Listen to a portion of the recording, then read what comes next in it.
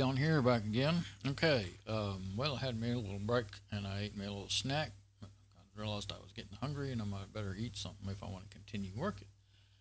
And I rebooted everything, the phones, the router, modem, everything. And got my laptop turned on because I realized while I'll go here on the desktop. I realized while I was eating, I was reading this page right here. The one that this is the one I kept talking about, seeing like they were just seeing the three dots. And so I think I'm going to try something on this page, but I need to be able to do it in the terminal over there on the machine. Well, I can do it on a remote terminal, but I need to be able to see the instructions at the same time as I'm doing it. Actually, no, I need to do it on the machine, and I'll kind of go into what it is I need to do here.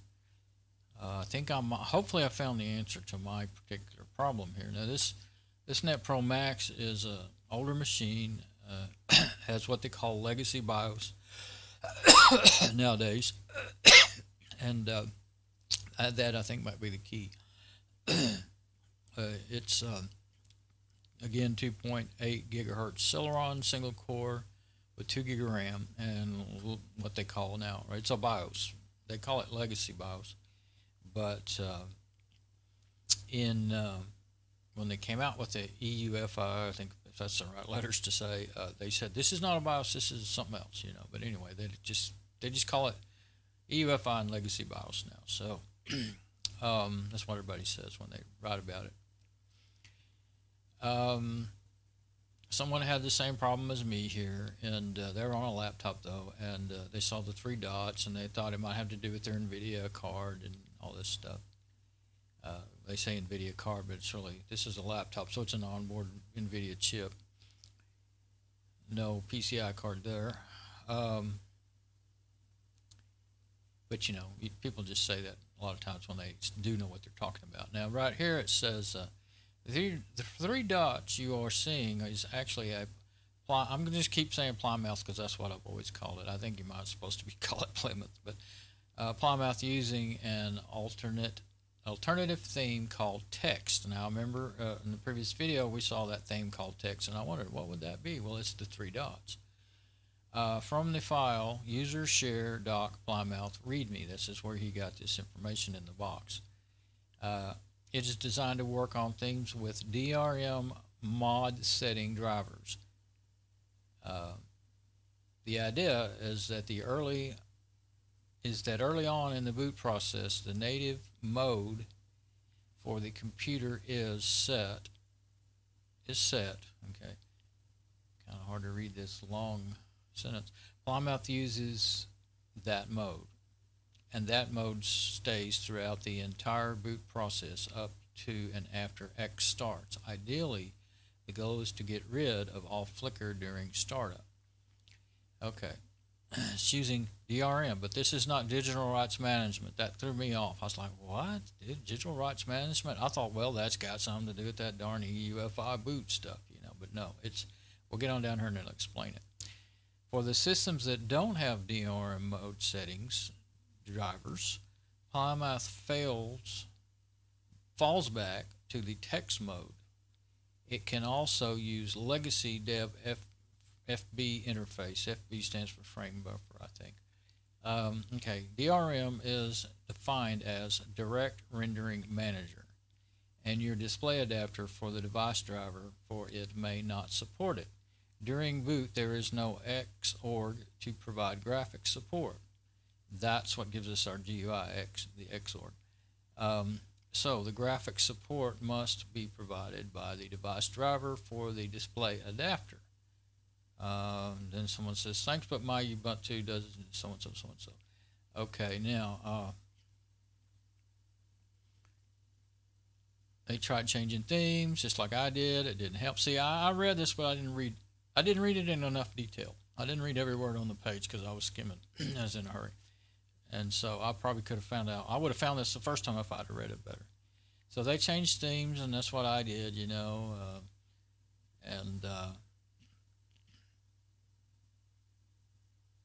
And so then down here, this comment, the last comment says, try this and see if it helps. The Plymouth themes may have issue with the 16-bit Linux loader.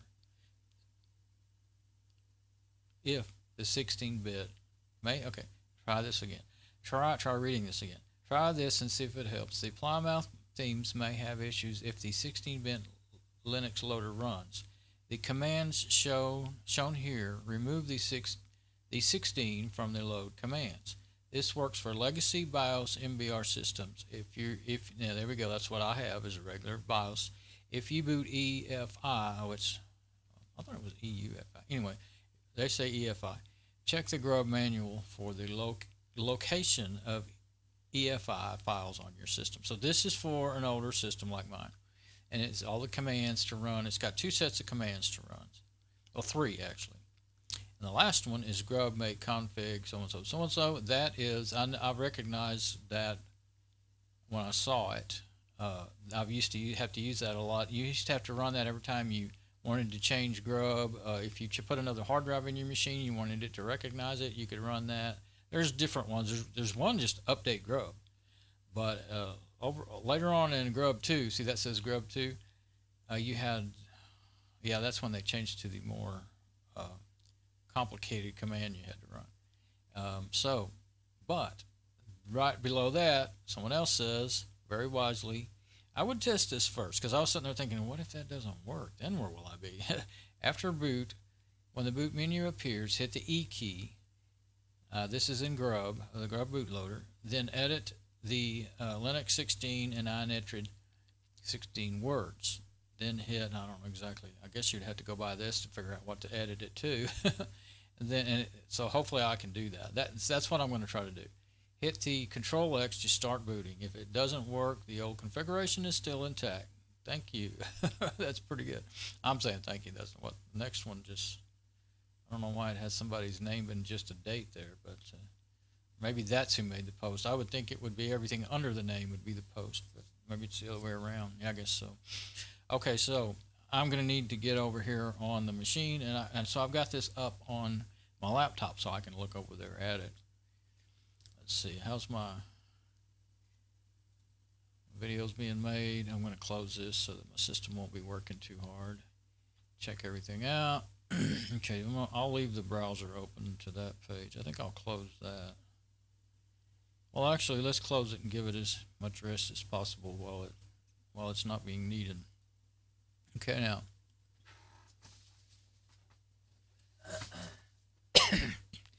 We're going to get on the 10-inch tablet so that we can at least show an idea of what's going on. Hopefully it won't be so laggy. I don't know how bad it ended up being towards the end of that last video.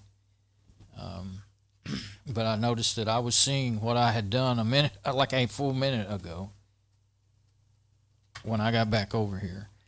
That's when I realized there's no point in going on. I needed a break and everything else. So, oh yeah, the system is running in XFCE desktop, and I was getting ready to search for. Let's just do that anyway before we start that. But in descriptions, summaries, I'm going to say descriptions. I'm going to say grub boot. I don't know. Oh yeah, hitting enter doesn't work. Oh yeah, it did. They answered my the Lord answered my prayers. You can hit enter and it'll search. I think. Did it work? Yeah, it did. I think. I got so excited I didn't pay any attention. The screen, yeah, it's changed because I think. Yeah. Boom boot. Okay. Boot config. Let's see. A set of libraries and tools for managing bootloader entries.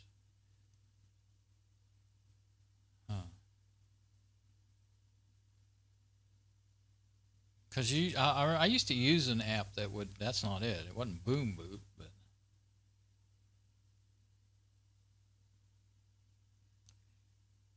Okay, but it's supposed to work with Grub too.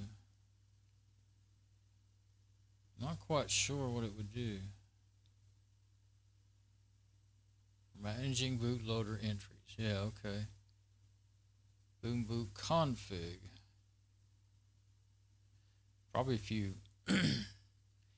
What's this? Oh, ticket manager. Okay, so I skipped all these others. See, I put grub boot, so it's probably, it didn't do grub boot as a phrase, it did grub and boot, separate words, but both words is what it did, I believe. But anyway, it looks like maybe I found something there. BusyBox. BusyBox is a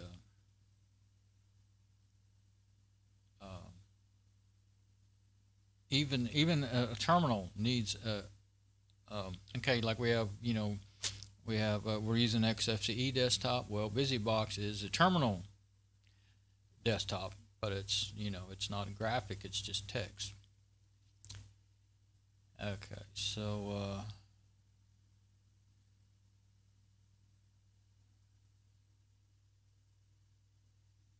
saw one that sounded familiar. Core, there it is. Core boot utils. Very utilities from Core boot project. Placing the proprietary virus power found in most computers. Oh yeah. Oh, Core boot. Yeah, they used to call it Linux BIOS. I think now they call it Core boot. This can replace. I've always wanted to try that. Replace the BIOS firmware in your computer with this Core boot. I wouldn't try that on a running system. I tried it on something that, what if I screw it up? It doesn't matter, Anyway, always wanted to try that because then you could tell. I always thought, well, then you could tell it to recognize. Now, I'm not sure if that would work because it may depend on the hardware too, but like tell it to recognize 4 gig. The maximum on these machines is 2 gig of RAM. Well, what if you could tell it to recognize 4 gig of RAM or something like that, Or other things. There might be, I don't know. I had other things in my head that I can't think of right now, but that might be actually more likely to actually do than that. Secure boot updater. That would be secure boot is EFI or EUFI, I believe. They call it secure boot a lot anyway. The makers of it, Microsoft.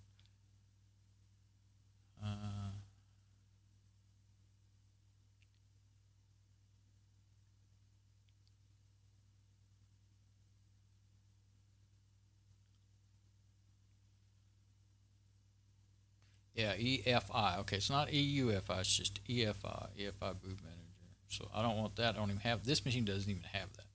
And I don't ever, usually you can't do what you want to with Linux. If you can, Fedora will support it, but usually it fouls up things, and I usually go to legacy BIOS mode is what I usually do.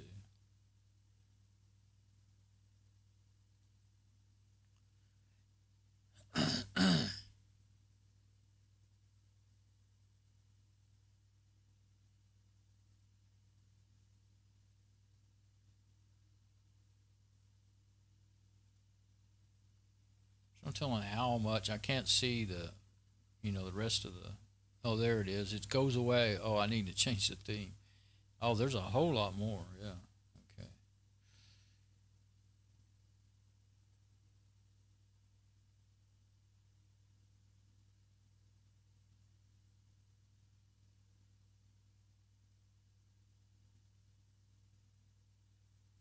More themes for Grub 2. But I don't want more themes. And that's for Grub. That's not for the Fedora boot screen is a different theme besides the Grub themes. I don't really care about getting more themes. The default ones are plenty. I've played with them a little bit a long time ago. And you start playing with themes, some will work, some won't, and you have to. It's been a long time since I did it. They were real particular about the image sizes, like I would put custom boot images and stuff instead of the default ones, and made my own sometimes, but you had to get them exact size. Couldn't be over so many, megabytes. Couldn't be over, I don't think they can be a megabyte, and then they couldn't be over, it had to be exact resolution, like 640 by 480, whatever. Not that in particular, but just something, And but you didn't know what you had to guess at it until you got it right. And it depended on. I never did quite figure out what it depended on actually. depending on what grub. This was in they call it legacy grub. I call it grub 1 and grub 2, but everybody they all call it grub legacy grub and grub 2 for some. I don't know why they don't just say grub 1 and grub 2.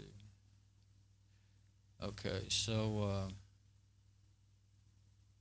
yeah, I've got lots of grub tools and all that stuff, but there's nothing that there's grubby command line tool for updating the bootloader. Now, that's what we'll be running at the end of all this. There's one. Let's see. Pay a little more attention. There might be a graphic one. See it. See one.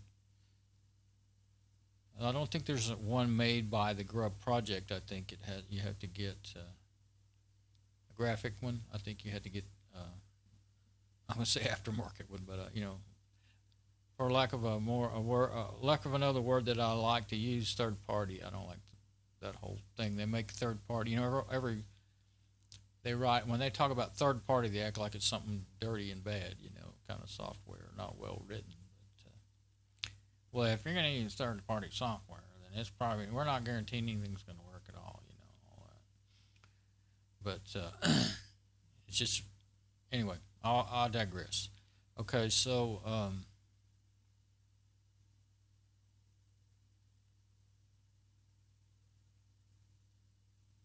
yeah, CD image editor, ISOmaster, yeah.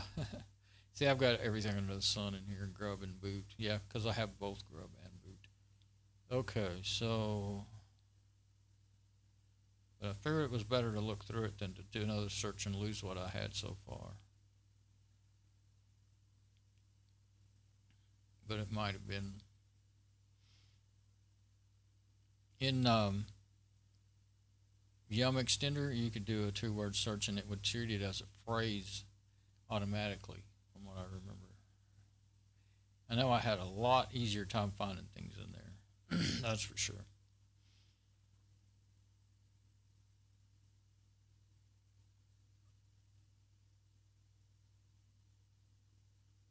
Yeah, I wasn't going to look through here, and then when I saw, well, it's already up, and it takes so long to get it up, get DNF up and going, and having to search through all the, repositories and everything. I thought, well, let's look. But now I'm spending a long time doing this.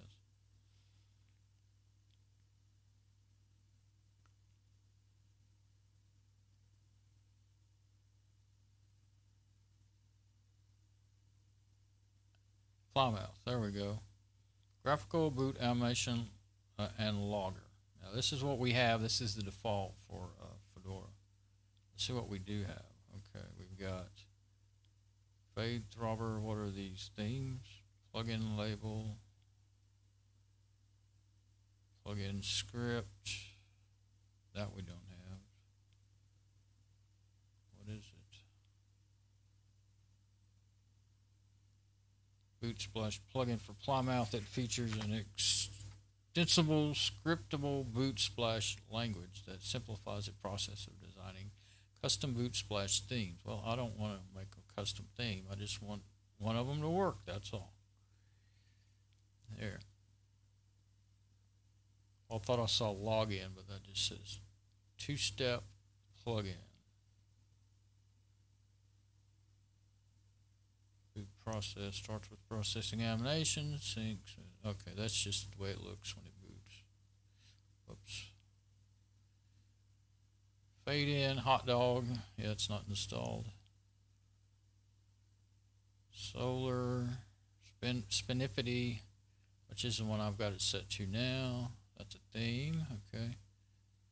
So those are pretty much all just themes. As far as I can see, there's themes in that script for editing and making your own themes, but I don't want to do that. Mouth Devel. There's install. See, there's duplicates because they're different. You have to page over. Where's the thing is so hard to get a hold of. Different versions, and so these are all installed by default, so they're the one I want. The one that's already in there. Okay, so I don't see anything else. I already did this before too, I already did this before I even went and installed Mate Desktop. There's not any. I did not find any, thing to help a graphical interface to to do anything with Plymouth. So.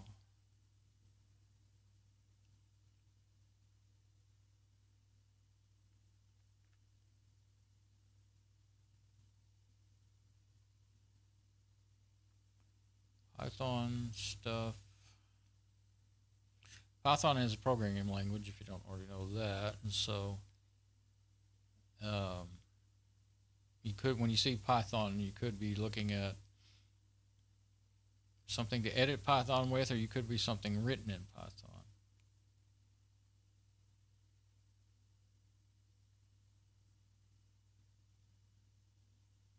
And there's a lot of apps that are written in three or four different languages too. So, and I've tried different ones, and sometimes one will work better than the other on whatever system I'm on. Python usually works pretty good. It usually doesn't it doesn't end up being as buggy very often. I don't know if it's the program or the authors, though. I couldn't say. That like to write in Python,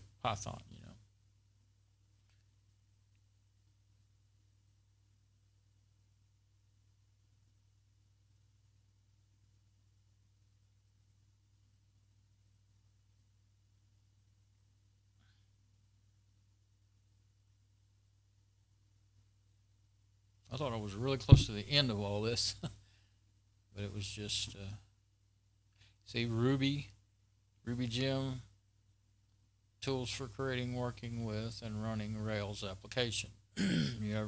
Ruby on Rails was one of the first web applications I ever heard of. See, but there's more to it than that. See, that's a boot snap. Ruby Rails apps faster. Documentation, Twitter. You can see like Twitter, Bootstrap. Okay, so that's, I guess it's not a Bootstrap for a machine, but for a web server, I guess. I don't know. I'm not that knowledgeable about all that. When I see Bootstrap, that involves something. I forgot exactly what it does. I used to actually know, but it's something to do. I always see it in booting your operating system.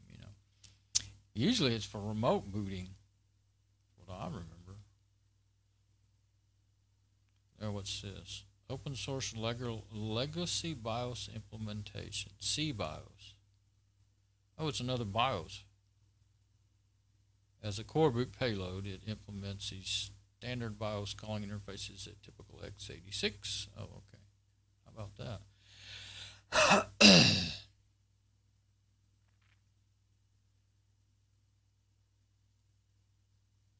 First stage, see, there it is, UEFI. That's why I get that.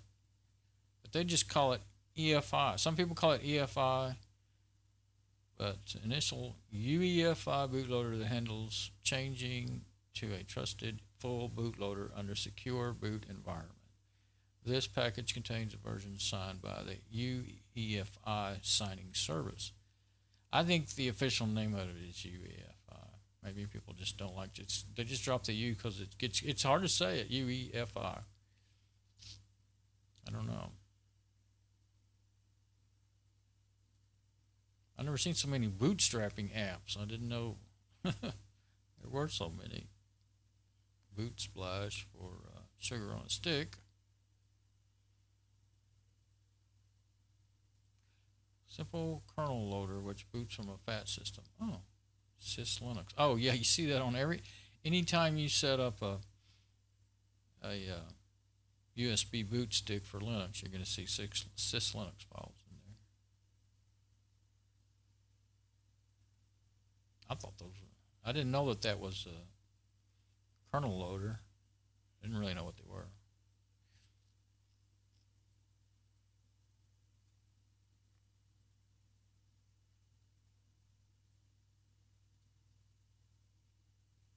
TFTP, that's what you use to boot You turn on the server, you set up a server, and then you can boot to it from it. You can boot remotely on another machine from it. That's part of what you need for doing like Pixie boot over the network. Oh, bootloader images for ARMv7 boards. Why would you? Why is it? I don't know. I mean, usually when you do that, I thought you just did download the ISO and then put it on, a USB or a CD or a SD card and then boot it on your ARM device. But ARMv7 is like your phones use ARM processors, Raspberry Pi, ARM 8. I don't know why you would install this on your desktop. Utilities, that's the bootloader, one of the bootloaders that let you to boot different images or multi-images on your phone or a ARM system with an ARM processor. What's this? Oh, for Chromium OS, huh? There's a bootloader, boot utility. Oh. Fedora has got to where it supports a lot of hardware now. That's pretty cool. A lot of it I haven't ever got to mess with. Too busy just trying to keep what I got going. Vertical physical machines run on KVM. That would be really cool thing to be able to do. Have a completely set up system and then turn it into a virtual machine. Run it in KVM's for virtual machine. Another one besides box. What do you call it? Something box that I use all the time. VirtualBox.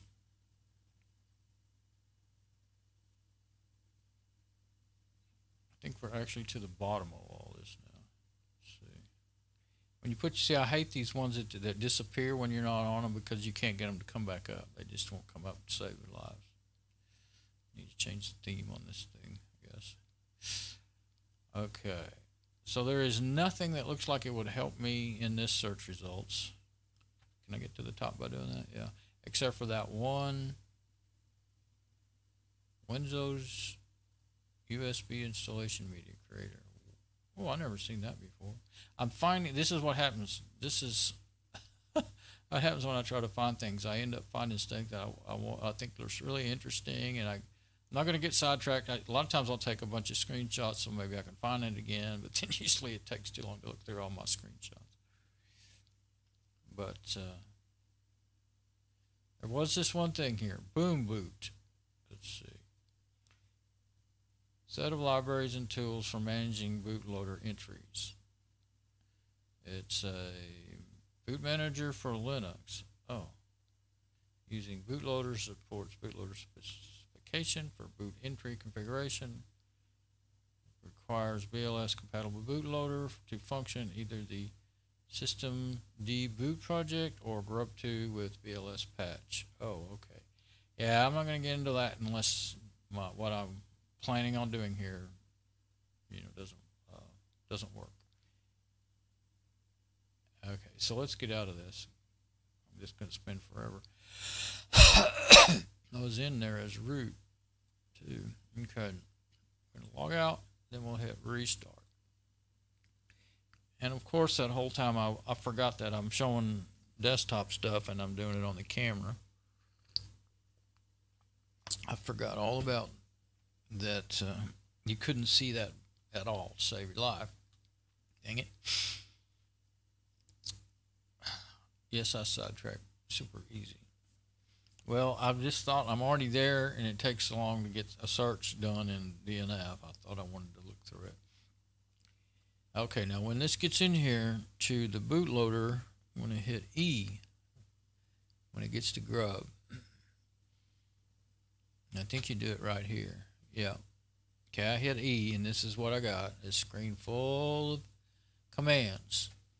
Now, it says set params, Fedora 4.19.15, so the kernel server edition. Yeah, I can page through here with my arrow keys. Okay, now, it said I need to test it first. hit the E key, edit the Linux 16 and inetrid 16 words. Okay. I don't actually know how to edit them though. The thing it shows in there, that's what those commands do, is it just automatically opens up a text editor, does the edit, and automatically for you by running those commands. I think, well, actually it doesn't open them up, it just does it with it's kind of like remote text editing, sort of. Well, it would be if you were doing it on the remote terminal, but anyway. Which is how I would do it. If I was going to just run those commands, I'll do it on the remote terminal because I can copy and paste those commands into it.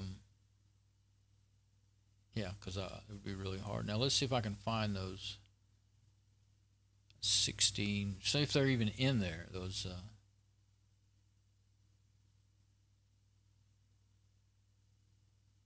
16-bit.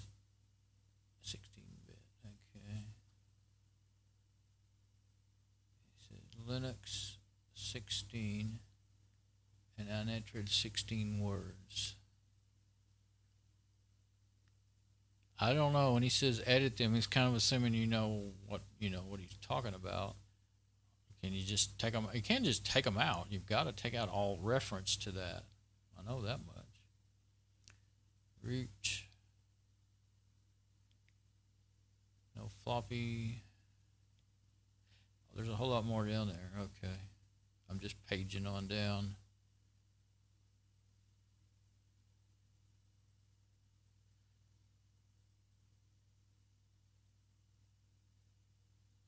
Entered on it frames. At the bottom it says press Control X to start, Control C for a command prompt or escape to discard edits and return to the menu. Pressing tab lists possible completions. Okay. Now, or you can edit what's in there.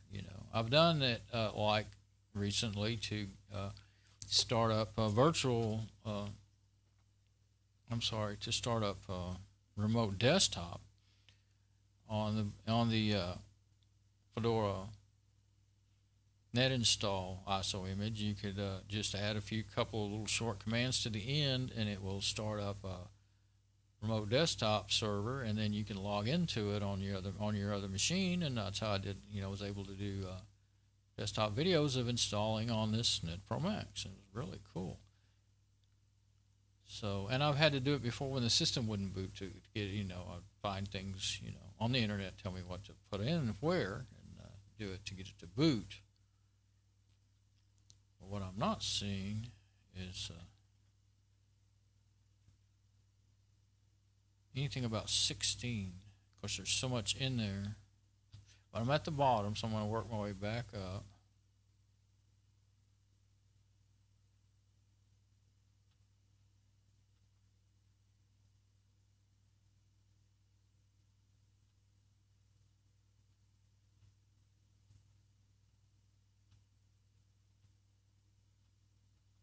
I don't see anything that says 16-bit or Linux 16 or inetrid 16. Let's look for inetrid.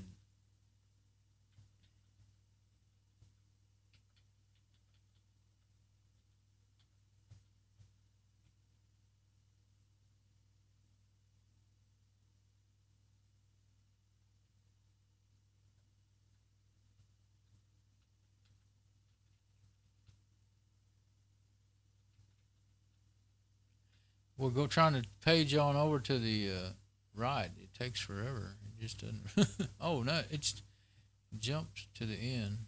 I don't think there's any hidden text. I was wondering if some of it was hidden, but I don't think so.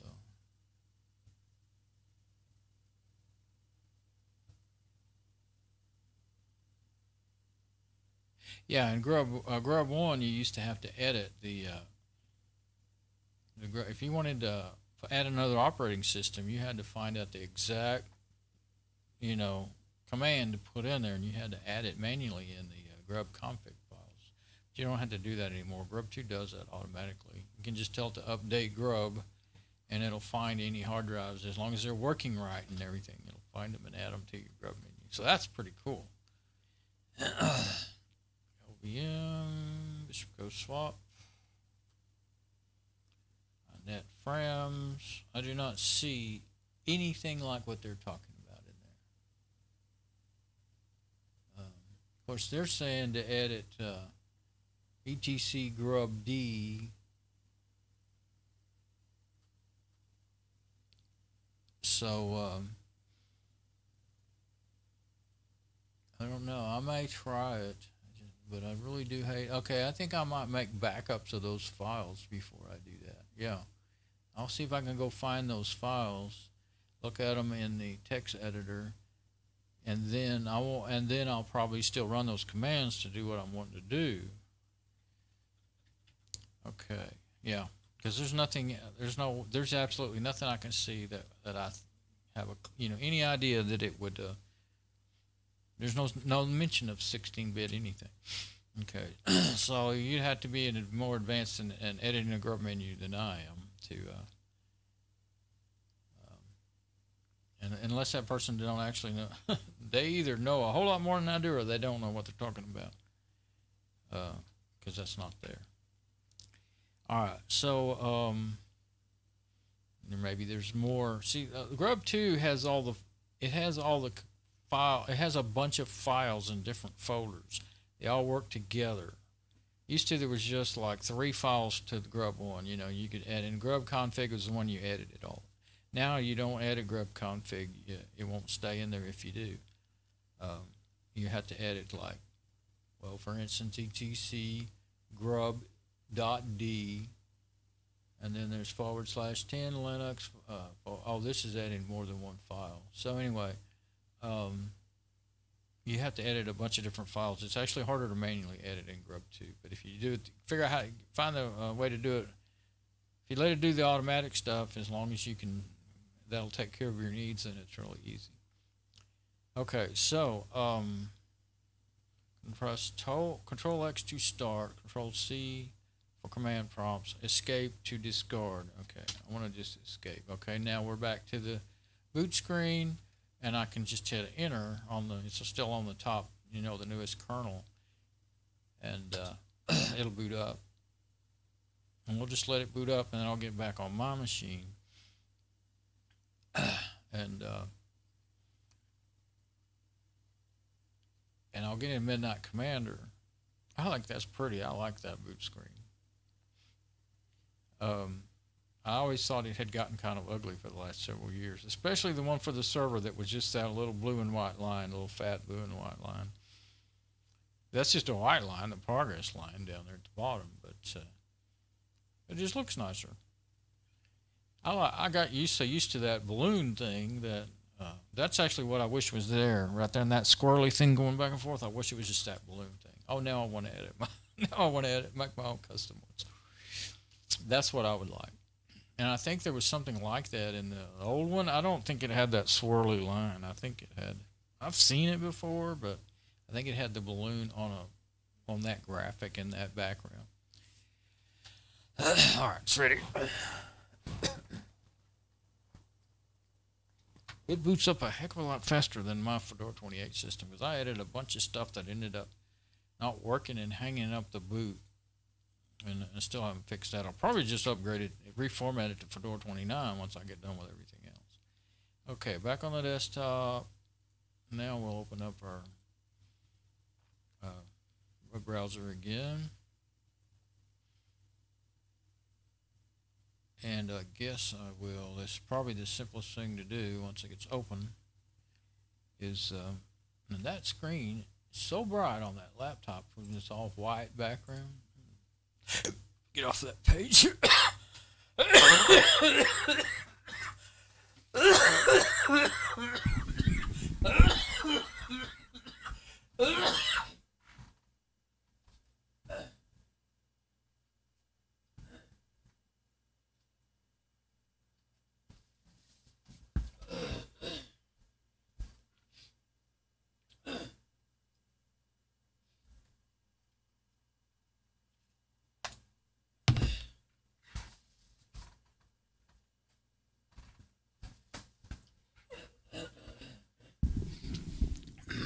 Sorry, I choked.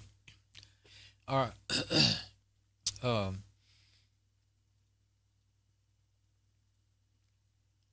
think I'll do restore previous session. Okay, now that'll get me to where I was before. Actually, I'm going to put it on the right. And then this one, I'm going to go back to my remote admin.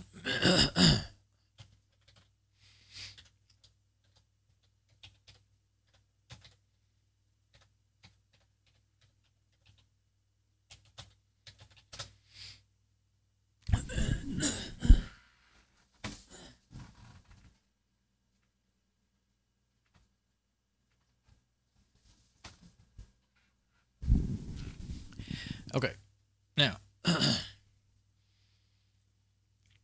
on the terminal, making sure everything's working here. Now I'm going to do Midnight Commander.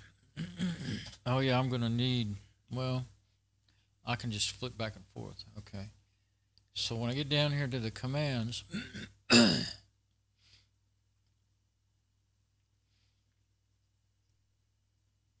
that they said to run, CP, I haven't looked up to see what that actually stands for, but I know what it does. It edits the file. And etc grub d. Okay, and the file is 10 Linux. Okay.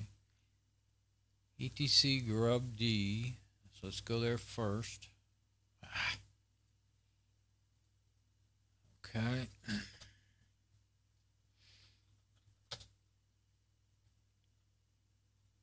Now it's, oh no, it's not. I thought it was out of order, but that's folders.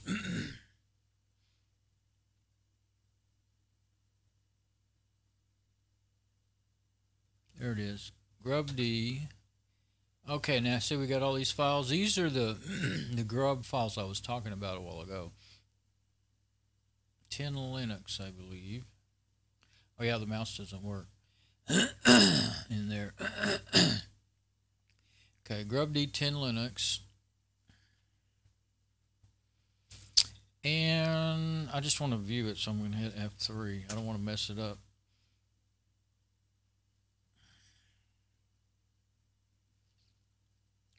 It's a helper script. The comments at the top usually tell you what's going on with it, what it is.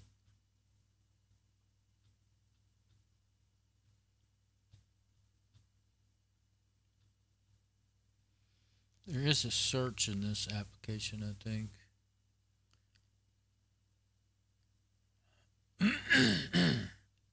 Well, let's just try to look. It's a pretty long file though, so let's see. What was it we were gonna? We're gonna change. Oh, and then we're gonna go to root etc grub2 10 Linux original. I think it's gonna replace this one with the original. That's what it looks to me like.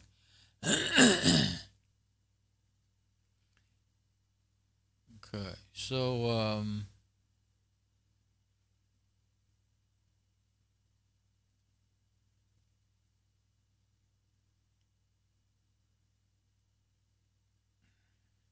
Linux 16 and Netrid 16 words. Okay. I don't think you can just hit Control. You can't just hit Control F to search in here. You might cut in the browser. What just happened? Oh, it opened up a dialog. Oh, it is searching. Okay. It does work. Control F. Regular expression. Okay, so-and-so, so-and-so, so-and-so. I want to look for, already forgot. Let me get my lap. I need to be able to look at them both at the same time. You know, just glance back and forth. So,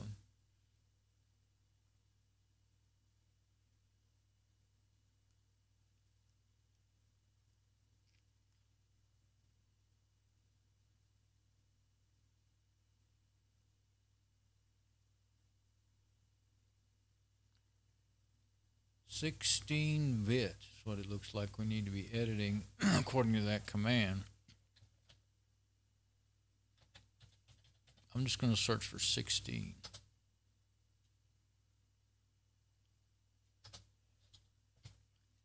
Oops. What's it doing? I'm hitting Control F, but it's not. I think it's just finding it again. Oh, 7 is the search. Now that affected the browser and the F7 turns the correct browsing on and off. This feature places remove cursor in the web pages. No, allowing you to select text with the keyboard. Oh, okay, incorrect. No, I don't want to do that. I want to search. 6TENVIT.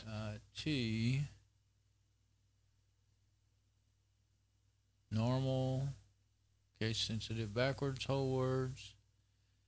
All tier sets. Regular expression, hexadecimal, wildcard search. Oh, we got rid of.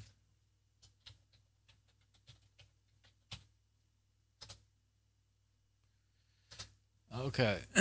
Why did the searcher, when I hit Control F the first time, why did it search for me? I don't understand.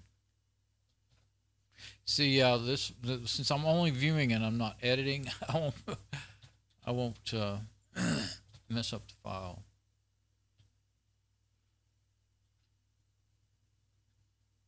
Well, it was a lot longer file than that, though. I want to get out of it. Let's see. How do you get out of the file? Quit. Hex. Go to. I think you just hit escape twice. Yeah. Okay. Now, 10. What is it?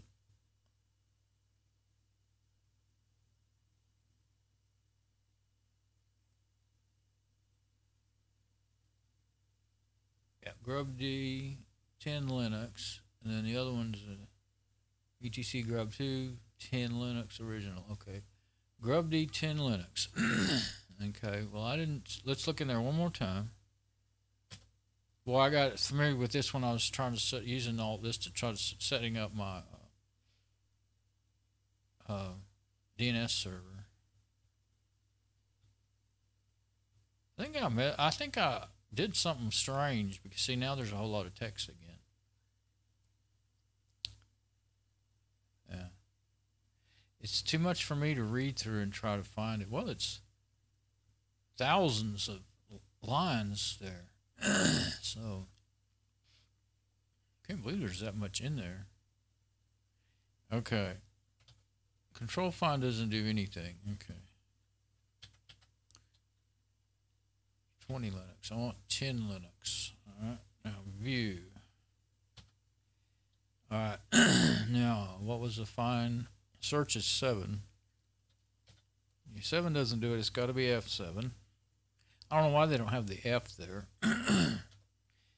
And again, no, I do not want to do that. Okay, 16-bit. Oh, it's still there.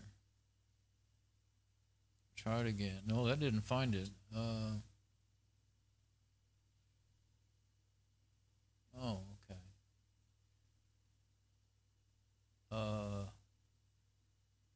Linux 16. There we go.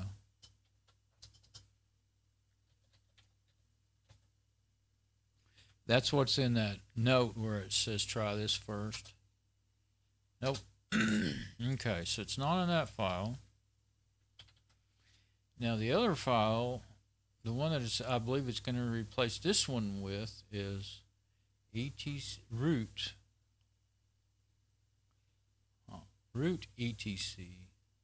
Root etc? Why would there be a root etc? Let's go over here and go into the root directory. Root etc.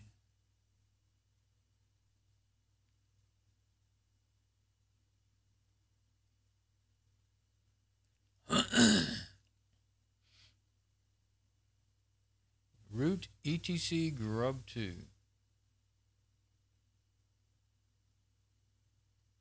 Oh, okay. Root etc grub2. Oh, it's a very long file. Okay. I don't see it. Now the right side's not in alphabetical order. I had that set to make them stay in alphabetical order because it's really hard to whatever weird order they put it in. Well, they've got the capital letter ones on top, and then I guess it's in alphabetical order after that. That just really confuses me. Okay, so root etc grub 10. There is no root etc grub 10. Root. And then it's not a folder, it's a file, etc grub 10. I usually just look anyway as I go through just to make sure I'm not confused. But there is no etc anything. And a Conda kickstart file, that's the installer configuration file, which is, well, I don't have to fool with that right now. I like to back those up and keep them. Okay, so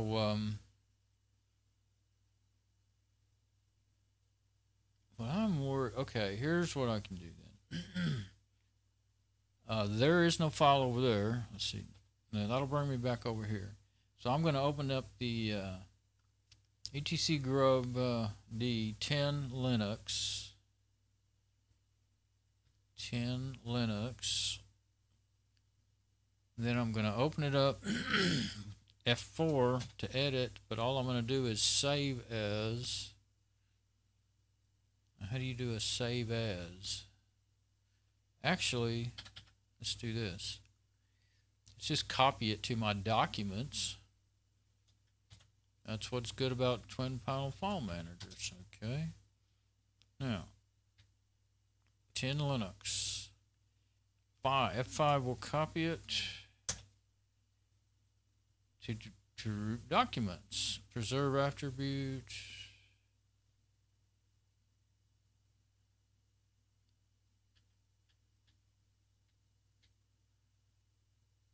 Yep. There it is. Okay, so now I got a way to fix that. Even if I had to do it in boot to a live USB stick or something. To fix it, I can just copy that back over and we'd be back where we were.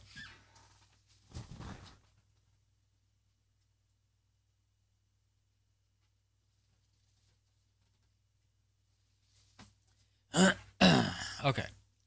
Now, and the other file, I don't know. Maybe I don't understand that command, but I do not see. There is no root etc grub 10. Maybe that's what they're doing is backing it up over there. You know what? I think that's what they're doing. Guess if I'd look up and see what cp-a command was doing, I might find that out. Huh? Okay, then sudo sed ie s 16-bit so and so etc grub 10 Linux. I think that's going to put that in there. Yeah, putting those lines in there, and then we run grub make config. Okay, so yeah, there's no other files involved. Okay, now I get it. etc grub 210 Linux.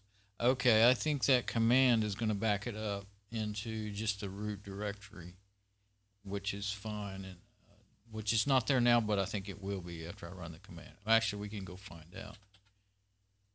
How do we get out? Oh, F10. Okay, now I'm going to actually run that command. I wanted to I had to pour over it enough times. I don't need to do sudo because I'm logged in as root. Copy the command. Sometimes when you copy commands out of these little boxes and things on web pages, they don't do right. So pay attention that it looks right and that you're getting the whole command. I mean, you don't want to try to do it all at once. You might be able to do that, but it's better to do them one at a time and see that it works. Yeah, see. Original, let's see. Yeah. Okay, now I'm going to hit enter. Worked. Okay, now before I go back and do that again, I'm going to go into Midnight Commander, see if I was right about that. Okay, etc grub d. It went back into the same folders on both sides for some reason. We want to go into root. Now we may have etc grub-d so-and-so file. There it is. That's what it did. So that's what cp space slash dash a so-and-so, and then all those long commands, that's what it did. So, or you could use midnight commander and the way I did it. And I'm just going to leave that where it is and get out of midnight commander. But yeah, if you're like me and you're used to using some sort of graphical interface, then and it's much safer to do it that way than you get that command wrong. Even copy and pasting, you can get it wrong, you know. Now this is kind of tricky. Let's see. etc grub-d Linux 10. Yeah, as long as that file was, I'll trust this command rather than trying to find that spot and manually edit it myself. Of course, you are copying this from some sort of forum, but it is Fedora projects. Well, it's Ask Fedora. So I would trust this. Now, if it was just any old forum, I would be leery about that just being a mistake. It could even be a malicious thing somebody did. So sed IE so-and-so, let's look at it again. Sed IE ends with 10 Linux. Okay, sed IE ends with 10 Linux. Okay, I'm going to hit enter. Now, I couldn't find, well, we can go back and open. Now, let's go see if we can find 16-bit. What I think it did was tell it not to use 16-bit. That's what I understood we were doing here. So let's go see if we find the word 16-bit in that file, etc grub-d 10 Linux. Where are we? etc. It keeps going back to the default folders. etc grub-d 10 Linux. I will just view. Now we'll do searches F7. No, we don't want to do that in our browser. What was it? 16-bit.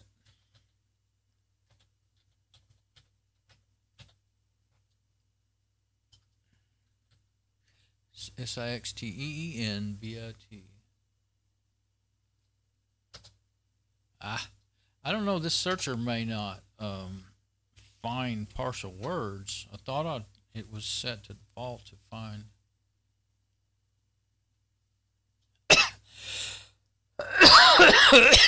Normal. Okay, sends it backwards. Whole words. You see, it's not set on whole words.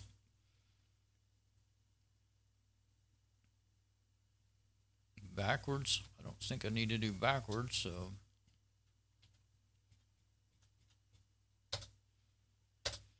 Well, I've run the command, so I'm going to go ahead and trust that it worked. Because in that whole long thing, I will never find anything. I mean, look at that. There's 12,875 lines in this file. That, I never knew that file was that long. Or any of those files were that long. Okay, now how do we get out of there? F10. Yeah. Now, oh, actually I could have hit. Well, that gets it out of there too. Usually you hit escape twice. To get out of the app, you hit F10 for sure. Okay, now we need to update grub. So we're going to update the grub config. That's what that command does. Well, it says make config. If you didn't have one, it would make a new one. But I wonder, boot grub config. Let's go find that and back it up too before I update it. Grub2 make config O. Although I don't know if that would. Well, I have this other original file, so yeah, if I can just go to boot grub2 grub config. Okay. Let's go to Midnight Commander again. You can leave the app running and just go send it to the background, but I keep thinking I'm through with it. Okay, so we want to go to boot. There it is. Grub to grub config. All right, where is it? Right there. Grub CFG. Now F5 is copy, and I think you can just hit enter. I copied it to the wrong place, so grub config. I'm gonna have to delete that. That could be bad. I might cause it to jack things up. How you delete? F8. Yes. Okay. Now what I forgot to do is go get in the right folder. So pay attention.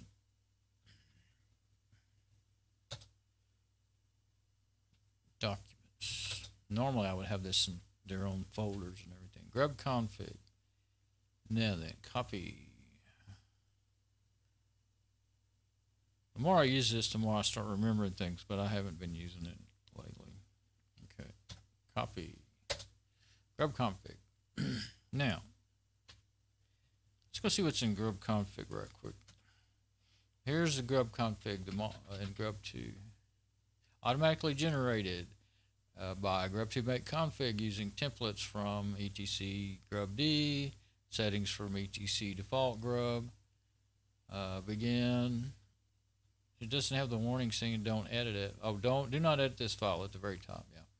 If you did, I don't know, used to you could edit it, but you'd get like one boot out of it, and then it would be, or actually I think it would keep working until the next time the system got updated. And then when your system updates, it usually runs grub config update, update grub, and then you lose everything you did. It gets really aggravating. I tried it once or twice because I couldn't figure out how to find all those other files and edit them. They were much harder to figure out how to edit. But everything's completely different than grub1. All this syntax in here is completely different. And this one has 7,333 lines in it. Wow. Why did it end up having so many lines in it? Okay. Okay, so now I've got to back up to the two main files that I'm editing here. So now, I don't remember if I copied this. I probably did, but now we're going to update grub. Grub make config, boot grub to grub CFG. Okay, now,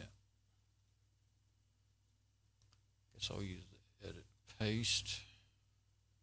Make sure I don't have any extra spaces. Okay, nope. Okay. There you go. Now, see, some commands actually tell you what's going on. It tells you what it found, all the kernels and everything.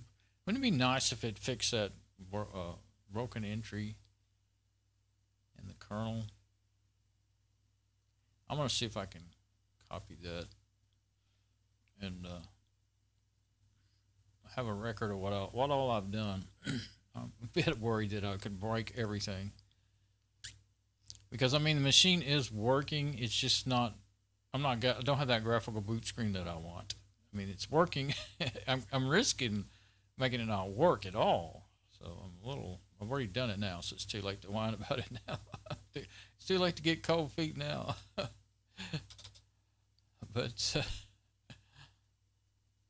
really just now hit me how risky all this is. But I did save ways to get back to it. Okay, and I think I will.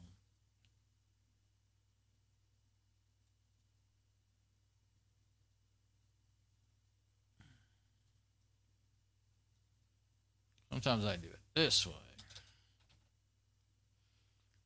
I'm going to leave it like that. I might want to copy the whole page in there. You know what? This time I am going to do that. Okay. I emailed all this to myself. But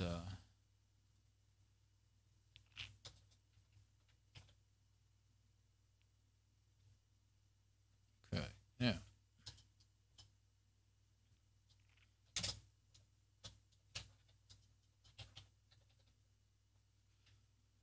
I wanted to have space at the top for me to type. Oh, there is. Okay.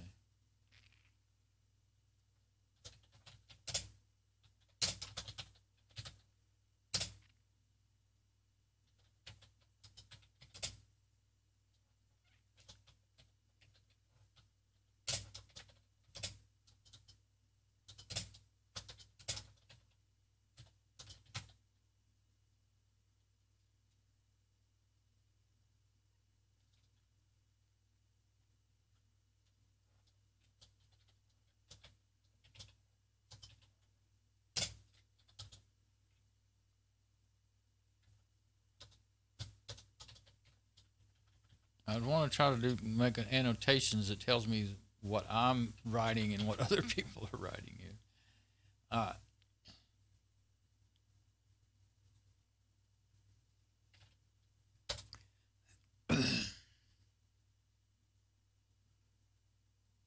All right, now we got everything that I've done on record.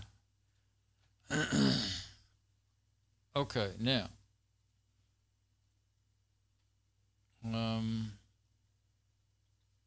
just gonna leave it like it is. I started to clear it, but there's actually no point in doing that. Okay. Get over here on the camera again.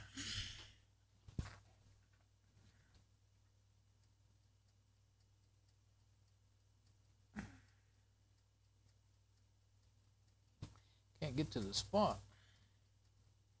This switch. Ever since it got old, which was about 8 years ago, it skips. It doesn't want to stop on the this 4-port KVM switch, and it doesn't want to stop. You can't just push the button in all the way. You kind of have to push it in halfway. And guess it when to let go of it to get it to stop on the next one. Okay, log in.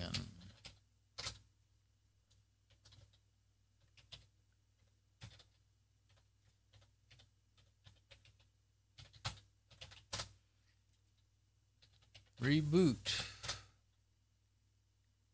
Now, let's see if we get a graphical boot screen or if we get nothing. Now that's going down, so for a second there I was excited, but that's shutting down. So that's not broken. The theme's still there.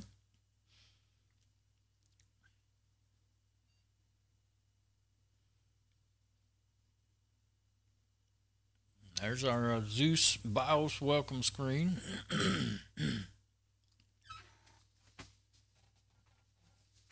I like that it shows the model number of the motherboard and everything right there. Now we're booting up. Grub still works.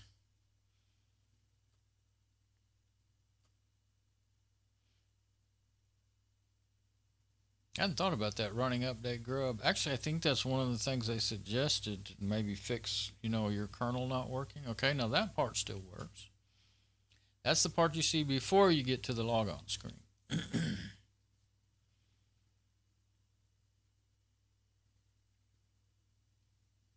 If this don't work and it's still not broke, then I may leave it as is, because I can still get into XFCE. It'll still function exactly the way I need it to, and I can put it out in the garage and have my server working. And maybe at a later date, if I get all interested in it, I can always go back and try again. Maybe I'll run into something or decide to search again and run into something.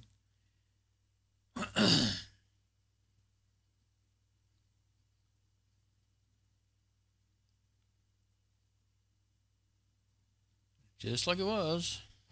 Okay. First I got to log in.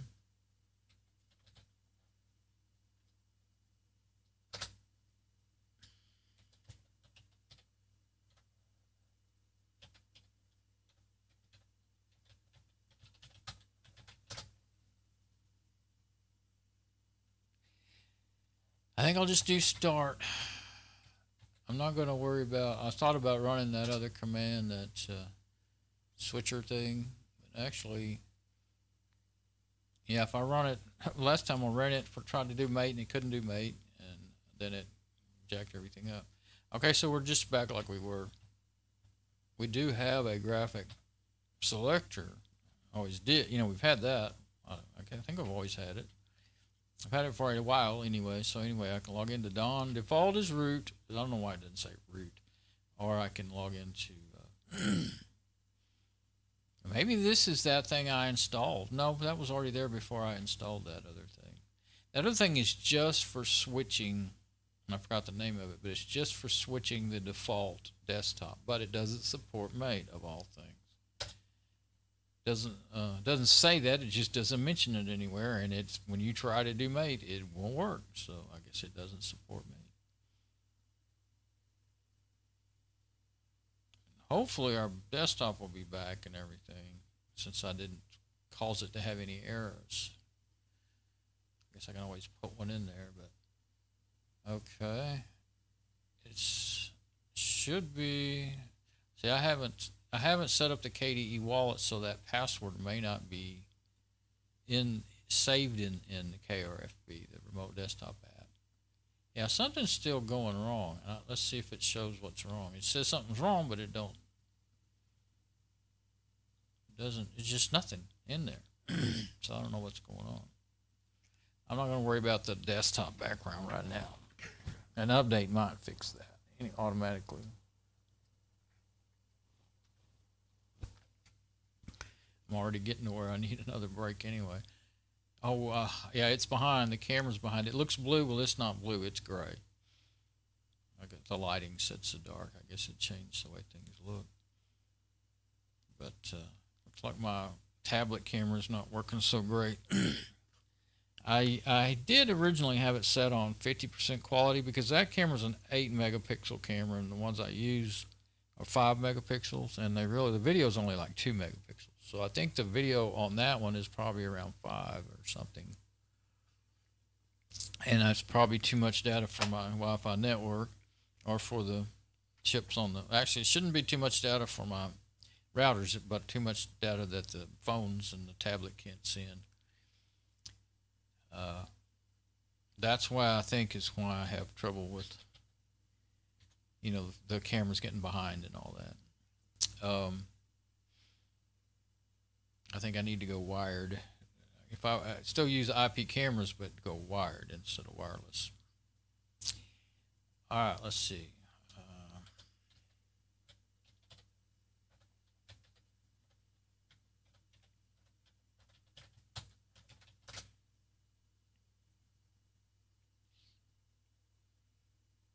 Forgot exactly what I was fixing to do now. I just kind of did that by... oh, yeah, okay. I'll leave that like it is. I'm not going to run any commands right now. What I don't need that. I know I've got an icon on my desktop for that. I was going to log into the remote desktop, is what I was going to do. I'll just close the browser for now. Let's work on the machine. Okay.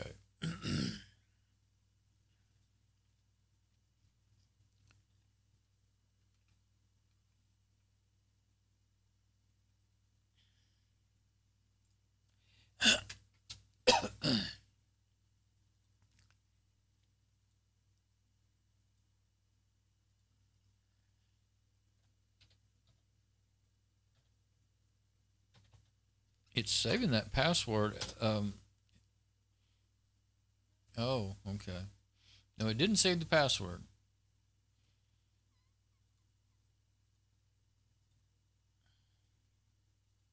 So I need to go back over there. Yeah, just like I said, I need to set up the password saver.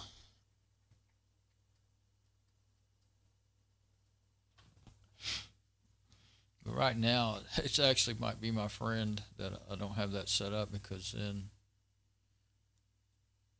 I can't accidentally leave that running when I don't mean to. The app's running, but the unintended access is not working.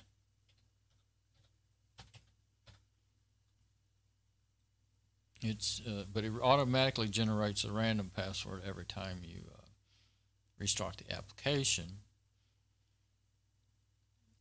So if you had, you know, well, basically the easiest way to do it would be like if there's somebody on. Well, if I knew that, if I had jotted down that auto-generated password, I could type it in, but then I'd have to hurry up and get back on this machine and say okay before it goes away, and I can't really do that. Can't move that fast on this KVM switch. So that's why I always use that unattended.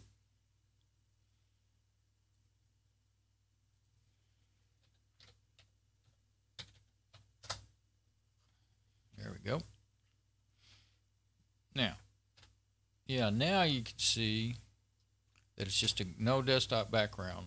I don't remember what it was supposed to look like, but I know it wasn't supposed to be just gray. So that's what's breaking.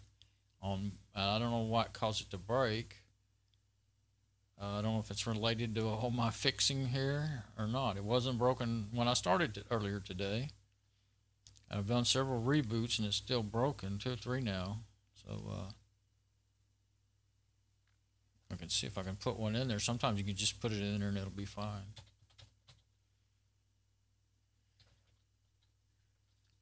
Background and menu icon behavior. What else we got? Desktop switcher. Yeah, that's the.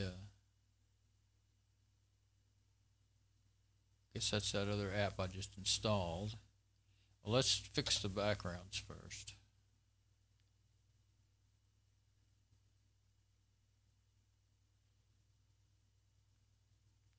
Yeah. Oh, yeah. There's the default one. Let's see. Maybe that's what's wrong. It's the wrong size. I don't look right for my monitor. This is more like what my monitor looks like, I think. Let's just try that one. Zoomed. Sometimes it's that. Centered, zoomed. I guess any of them would really work if you're using zoomed. Centered, tiled, stretched. It depends on what when I use the automatic desktop changer and use pictures, I like to use centered because then it I'm going to leave it on zoomed for now. Apply to all workspaces. Color, change the background. Oh, this one has a changer in it. How cool. I'm not going to use it now, but what do we got here? Menus.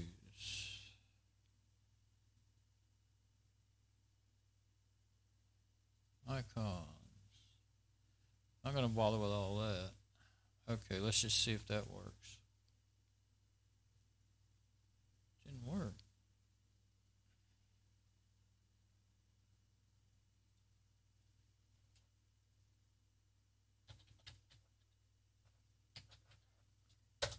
I don't know why it won't work. Let's go back on the original one and see if changing folder images. I wonder if it's accidentally. Sometimes something goes wacky and they change to a different color, different folder, and it's not there. But I can see it, the preview. So that won't even do anything. Zoom, stretched, scaled. Stretched doesn't really ever look good. Tiled. If you have a really small image, that works. Let's just try scaled for now. Change the background over 10 minutes. It's not working. Okay, so quit messing with that. Maybe something has actually crashed. Now I'm pretty sure the desktop switcher is that app that I've been messing with. Yeah. This is the graphic user interface for it. You can either do it in the command line or in the graphic user interface. So XFCE or system default. System default is, I don't know, unless it's, I guess it's XFCE, but it could be nothing. It could be, since it's the server edition, it could be just a, terminal. Would it be BusyBox? Probably whatever terminal app is, showing, making the terminal work. Change only applies to current display. Okay, so I'm going to hit cancel.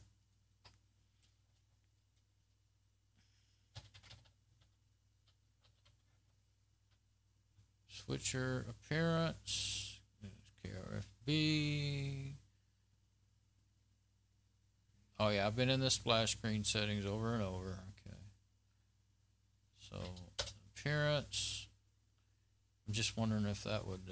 Okay, that's the theme. And that's part. Yeah, I didn't like a lot of that theme. Let's see. Clearbooks Classic, glossy. I think I will try Clearbooks Classic.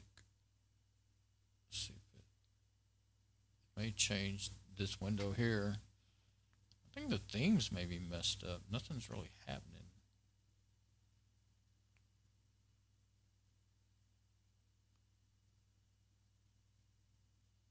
Maybe in XFCE may not change until you close the. Now we've got some icons that aren't going to work. See what happens when we go over here. No, I could just try a different icon theme.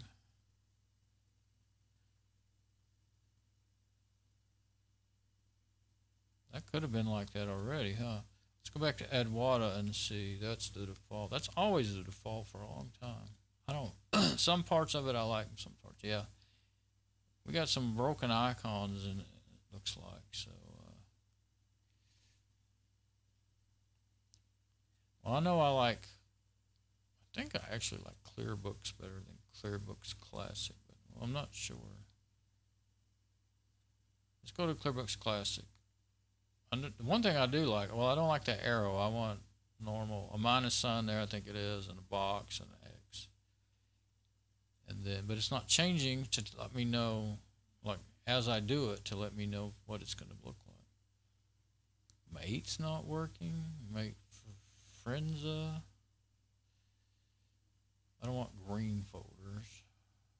Mist. I like Mist, and it doesn't have any problems on it. Okay. Leave the fonts and all like they are for now. Settings. Show images on buttons. Enable editable accelerator. Show images on menus. Enable event sounds. I don't really want any event sounds on this thing. Scaling. Icons. Okay. We'll leave it all like that. Nothing has really changed. It may be because of this error that's making the desktop not work and everything.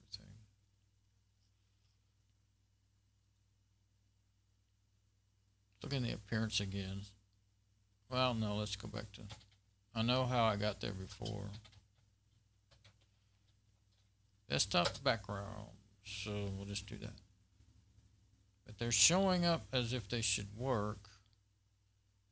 I don't know. That looks, that's not square, but it doesn't look, I don't know.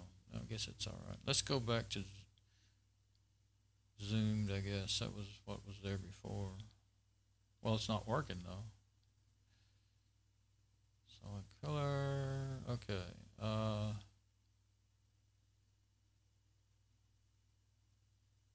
That one there looks more like a laptop background to me, just by looking at the shape of it. Centered. What did I do? I did scaled. Go back to scale. No, let's do centered. Come on. When you let go of it, it goes away immediately. Okay, I'm just going to leave it like that. I don't think that really have a lot to do with. I don't quite know what's wrong, actually.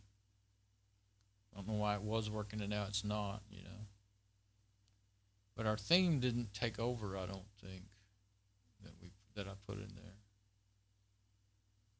Look at the display. I mean, that seems to be fine. Yeah, it's showing knows the monitor, 1920 by 1080, 60 hertz. That all should be fine.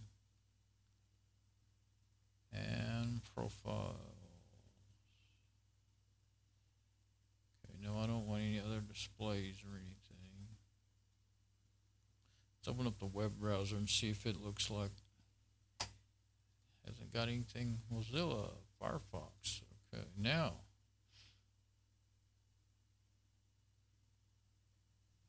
Now, when I use one a lot, I always set up XFCE to look just like Make Desktop. I put these things on the bottom. Instead of using that little chart deal there I just put the ones I want to use up here at the top. And I put that the opened app down here at the bottom on, you know, starting from the left and working over. Now, I didn't get the theme I changed to. Or if I did, that's not what I thought I was going to get, because it's got an arrow and I don't think the themes are working. I think there's something wrong.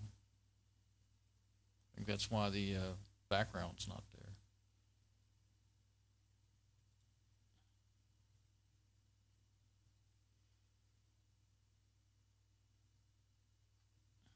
Let's see what the home page is. Guess it's going to be one of those Firefox pages.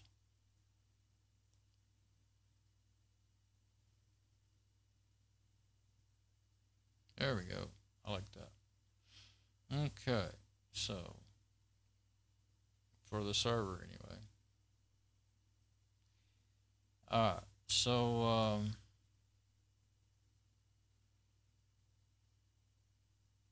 let's look at the file manager, see what it looks like. Yeah, well, now the icons are fine, but maybe the classic theme is not the one I wanted.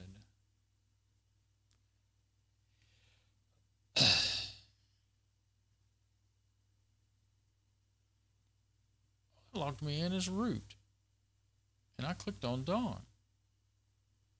The first time I did that, it clicked on, you know, I made that login as Dawn setup. You know what? I wonder if that thing changed itself. Just because I named it Dawn doesn't mean it was actually, I don't know. I'm almost certain I clicked on Dawn, but I'm logged in as root. I didn't notice. Since I don't have to type in the password since I have it set up to auto login. You know what? That auto login might be what my problem is. I keep forgetting to check that.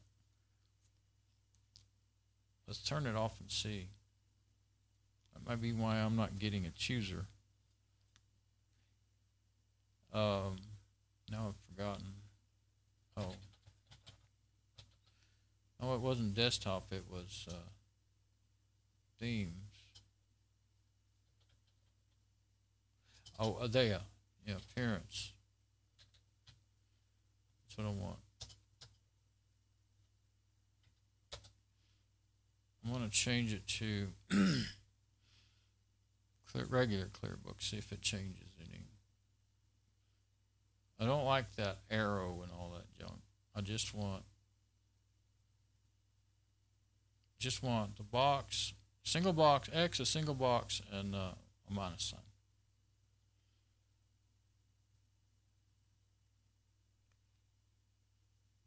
Let's hit close. Didn't, I think I did successfully. Well, I don't know really if I've changed my icons because I haven't used it enough to pay attention to what they looked like. That just reminds me of the one that I used to use. Well, I'm not going to fiddle with all that right now. Okay. Yeah, the boot, the logon. Okay. Whereas root, so we can do whatever we want here.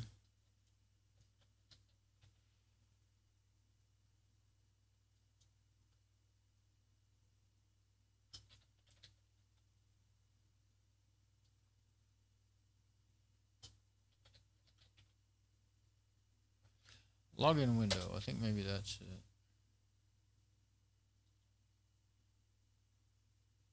Okay.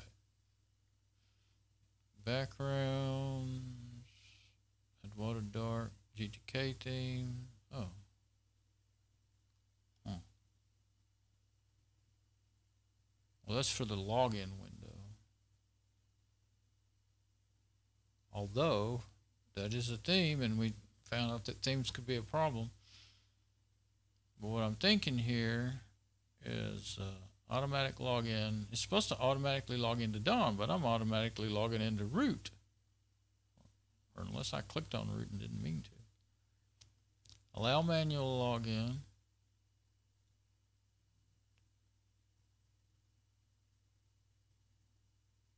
Okay. Well, I'm going to take it out. I'm not going to have an automatic login. And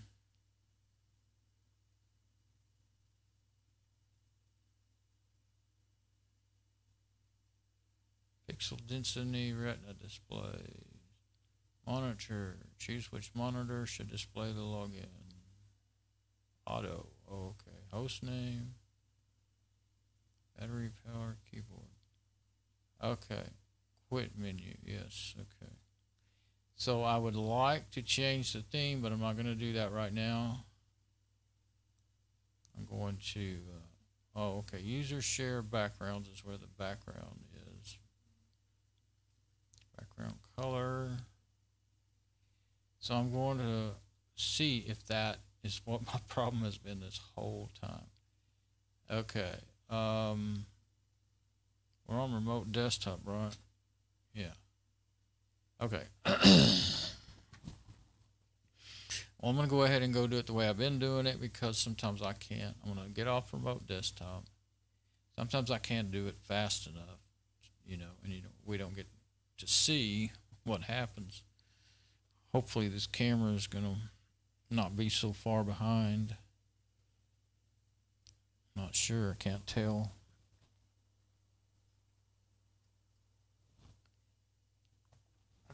I'll have to just hope it caught up while I was gone there. While I was not using it, I mean. Okay, log out, restart.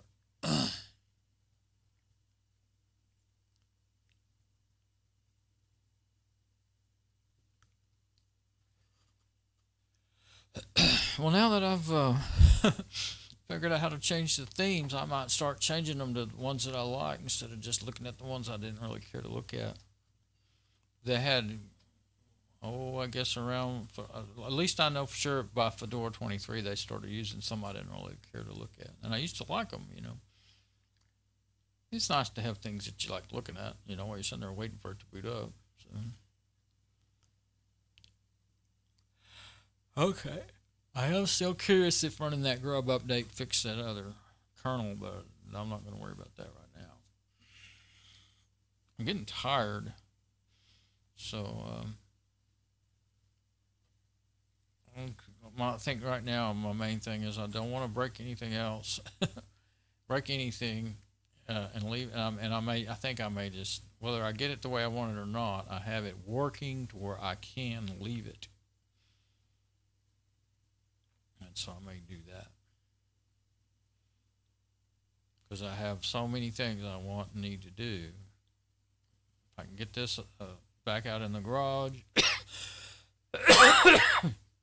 then I can get these other things done and get back to working on Mom's machine, get it finished, reformatted to Fedora 29, and all set up for her and get it back to her. Then I'd feel more free to do whatever I feel like doing.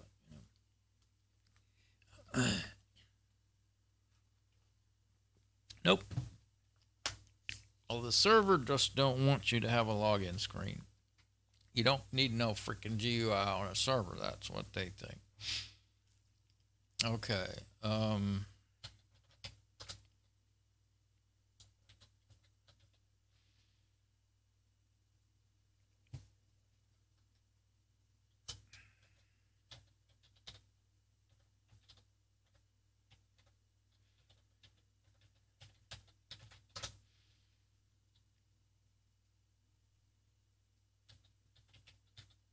StartX.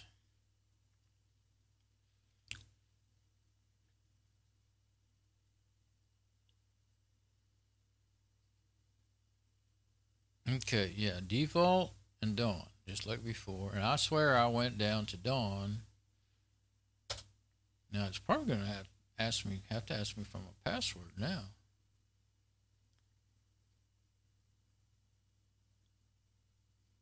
It didn't. That's weird. And then the remote desktop unintended access, what I've been doing is just putting it in every time.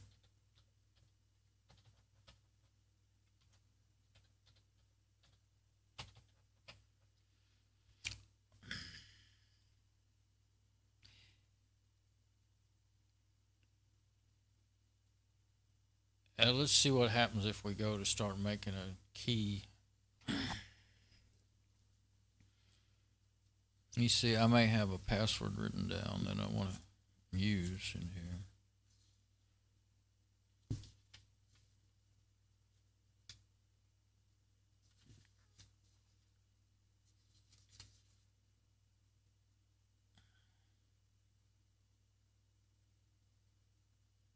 Hmm.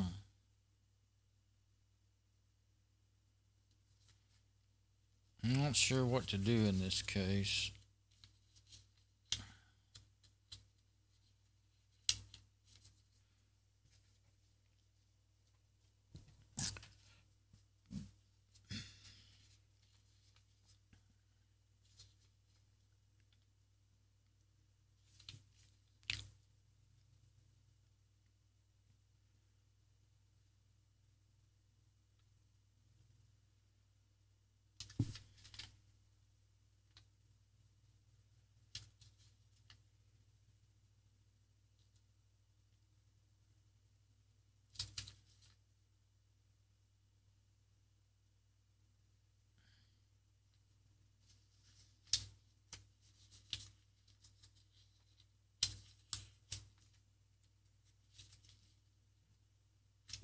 I think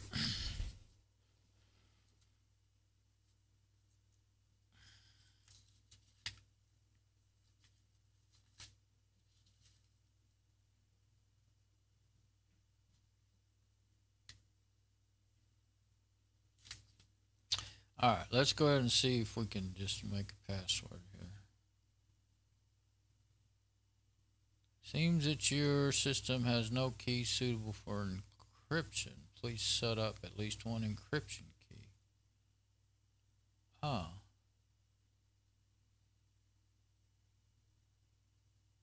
Oh. Oh, I see. I need to make a... Yeah, I guess I haven't done that. So I'm going to cancel it because it says classic. You can do, I think the classic blowfish encryption, the top one. Let me go ahead and get on the... I'll show, I'm not going to do it now, but I'll show what the heck it is I'm talking about.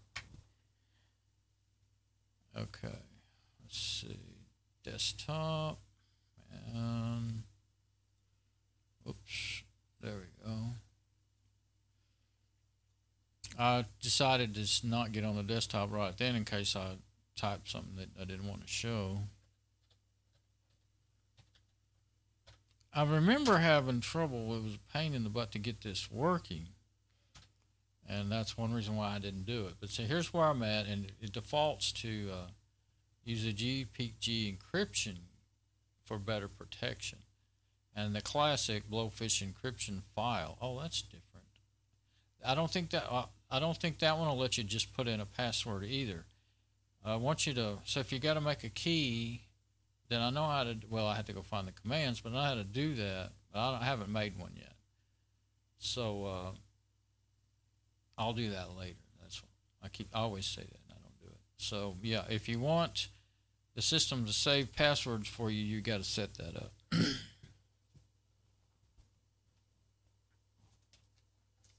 And I probably will do that. I just don't want to do it right now. So yeah, I still have no desktop background. And on any other system, that would really bug the heck out of me. But on the server, yeah, those are I think those are different icons. I'm not sure because I wasn't paying a whole heck of a lot of attention. They really don't, maybe not. You know what? I don't think those themes changed. That still looks the same up there at the top right. I don't think they did. So anyway, something evidently is broken in the themes, and that's why the desktop background's not working. And when I change themes, and I'm logged in as root again. Huh. So something's funky about the that login screen. That's weird. Okay, let's look at logs. See if I get a log viewer in here. See if I've got a bunch of errors. I'm starting to wonder if the system's messed up. Login window, log out, logs. There's the logs. Okay, there's only one. So we got. Look for errors and see what the heck might be going on. I think this is one that's pretty easy to use.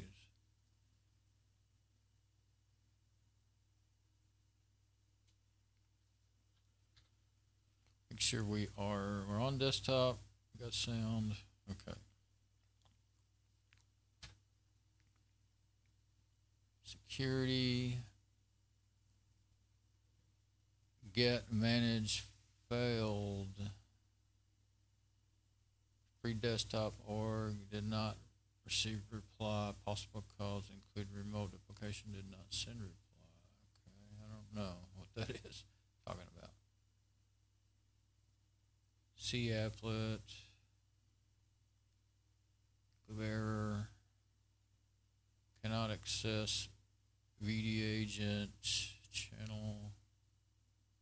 Red Hat Spice. Well, I'm not using Spice anyway. I'm not going to use it. I didn't. I guess it was installed by default.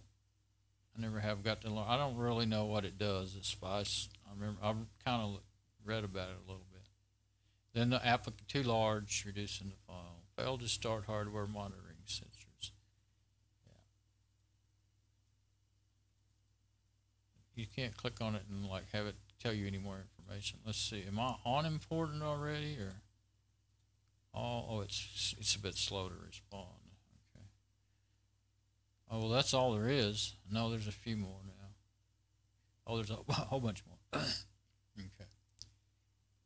Let's look at important. I don't know if that's where unable to read user logs. Oh, okay. Yeah, that's where I was. I was on important. Application security. Let's see about security. That would be the most important. At least some messages in there. Of course, these are just logs. It's not errors or intrusion attempts. You know, it's just logs.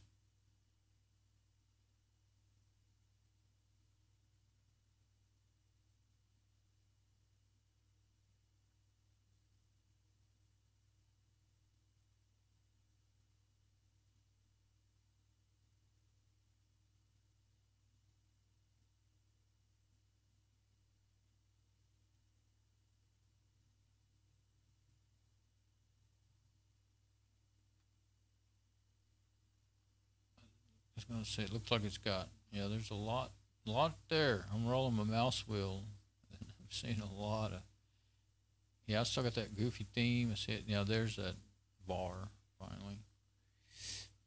Let's look at hardware now. Oh, yeah, there's a search right up there. Okay. And then, speed device disconnected. Okay. Let's go to all, and I'll use the search because there's so many logs in here, log inputs. It seems to be a lot slower than it was earlier, so I'm wondering if my... didn't I reboot? Yeah, I rebooted the routers and everything, though, in between videos. I'm trying to get it to... I was trying to get it just to where I could search, and instead it made Windows small. That thing that looks like a, you know, a search icon, but that may be, I don't know what it is. There's one that looks like a search icon. Over there, there. Now that brings up a search. Okay.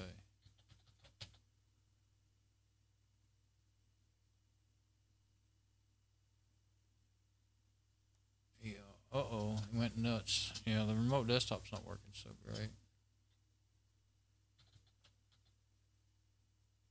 Come on.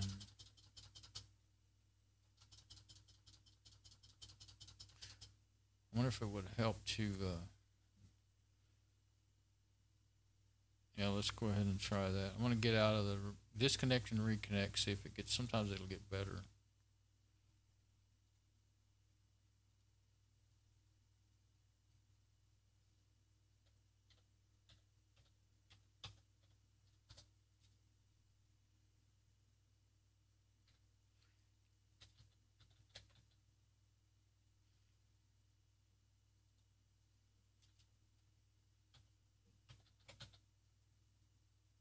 I don't think it's going to be any better. Nope, it's getting double and triple keyboard entries. Maybe it'll help if I slow down my typing. Nope, didn't help. What is wrong with you? Now, ER or error. Okay. Did not receive reply, whatever that was. Security policy. Process. C-applet.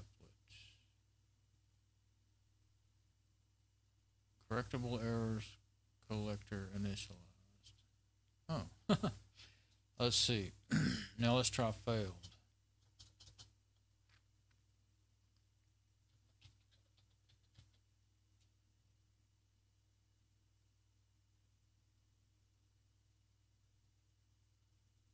Fail.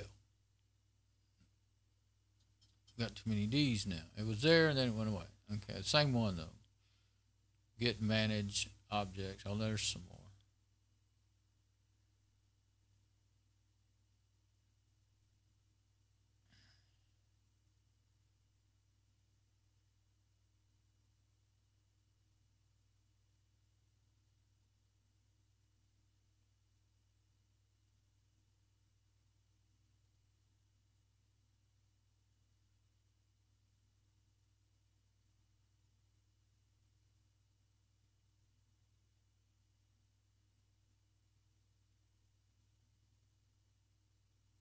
I didn't think about this before. I don't think I've thought about it this whole time. I don't know why I don't. You know, uh, when you Windows or Linux, if you have a application error, probably the default advice is to look at the logs.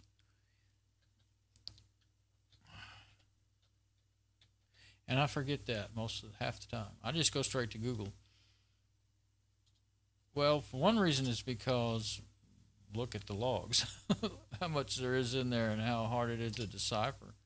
And even if you find the error, I have better luck searching Google most of the time. I guess that's why I do that.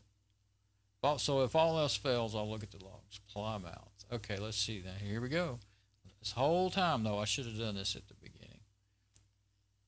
Service stop. I don't see anything that I can, that makes any sense to me in those. Just a bunch of question marks there in that. Service stop, service start. Started, terminate, Plymouth boot screen. Oh, started, terminate, Plymouth boot screen. Four times, I guess. Oh, there we go. You click on it, you get the rest. Received from process ID 288.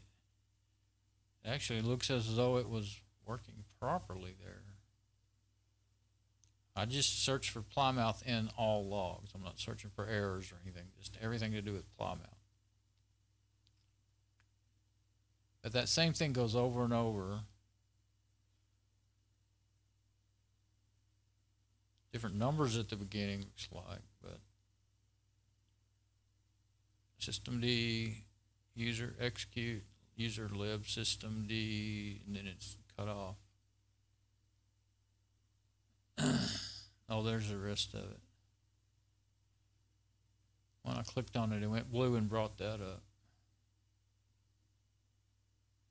Systemd lib systemd host name address terminal rest success priority 5. Okay. So I don't see anything that's going to help me. Like I said, started Plymouth switch root service. Okay.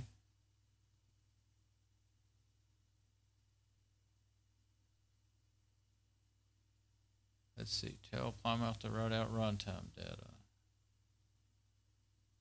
Looks like that's working. And then switch root. Looks like that worked. I see that all the time when I'm watching machines boot up.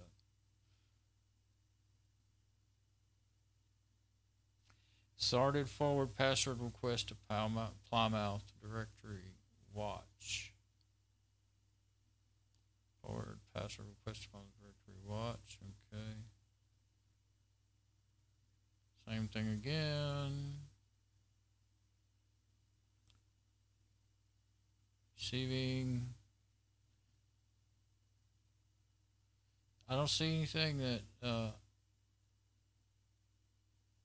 I guess this may be about the little boot screen you see, you know. But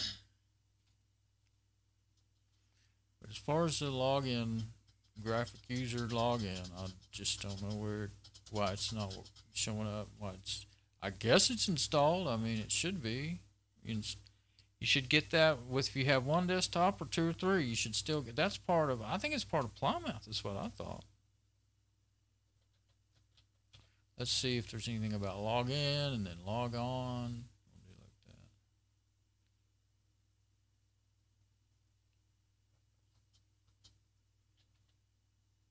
that. Oh, there's too many G's in log.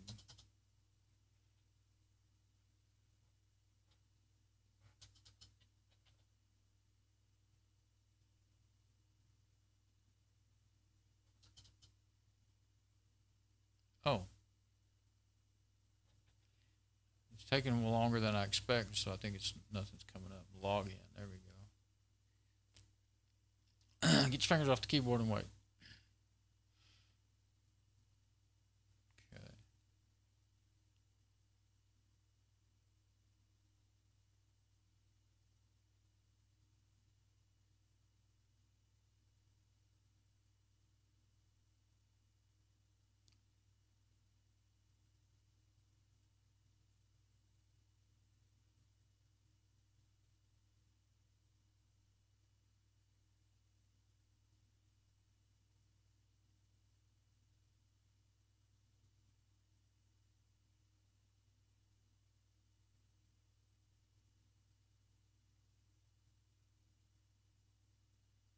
That's my keyboard because it actually has USB, HP multimedia keyboard hub. It's a hub because it has 2 USB ports in it too. Okay, so nothing that looks like an error or a problem. It seems to me that as far as the system is concerned, there's no errors with the login. It just doesn't have graphic login. Desktop. Let's see what that shows. Maybe we'll see something about that background not working.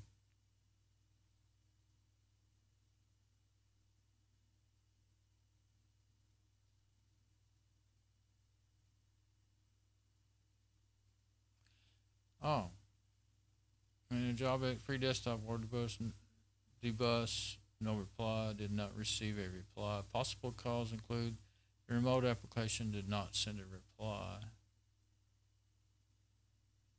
Message because security policy. Oh. I thought I saw something that said mate.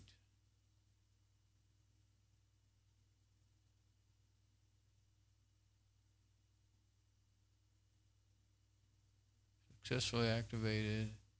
Exhort free desktop. Okay. Failed to execute program free desktop. Problems permission denied.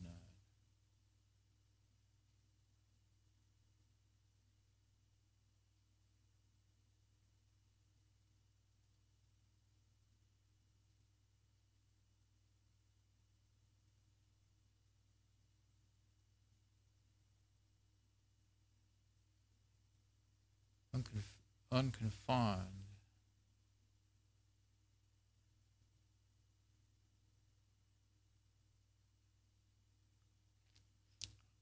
See if we can get a screenshot of that.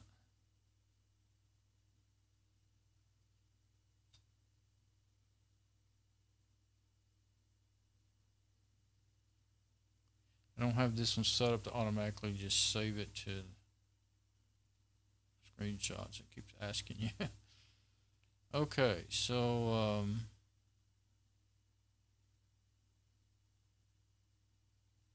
no reply. Security policy. But I never thought of that. It's maybe why we're not getting our. Not sure, but maybe why we're not getting our. Well, actually, I'm looking at desktop though.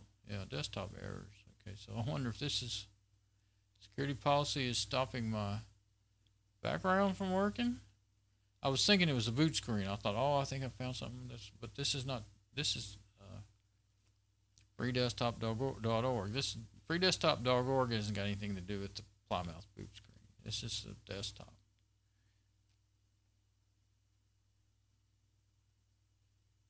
But it was working before, and then it quit working. So that doesn't make any sense. Maybe an update. Well, the thing is, my updates are at 3 a.m. So it didn't just. It just quit working, just within the last hour. So I really don't understand that.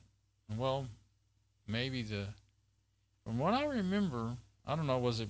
I don't remember now. I guess I'll have to look at my videos. Maybe. Maybe those commands I ran to try to make the login chooser come up. Maybe it broke. Maybe it broke. Caused this problem here with the some things broken on the desktop. I can't remember now when that started. Before I ran those commands or after?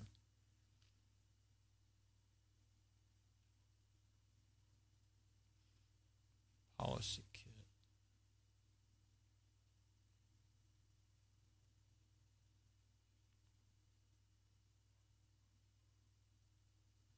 Poll kit. I remember that.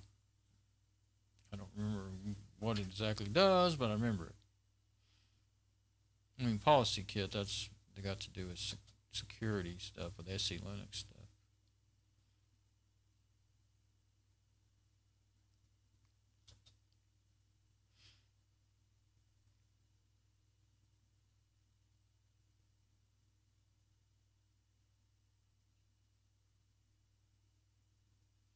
Okay, so I don't know, and I'm getting tireder by the minute, so I'm kind of getting too tired now where I can't really think through anything. I just realized that the clock is not on a regular clock. It's on military time.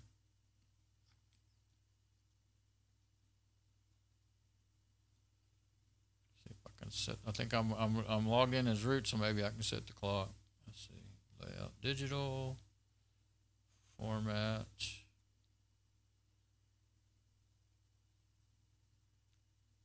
not responding too well, so. Oh, I don't have a time zone set either. Oh, I see.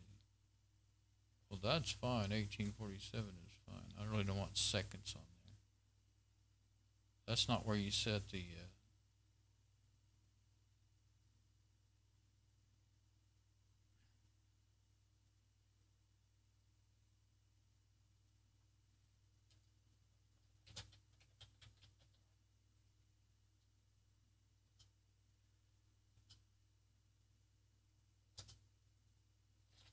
It did a drop down list and I didn't see it. Come on.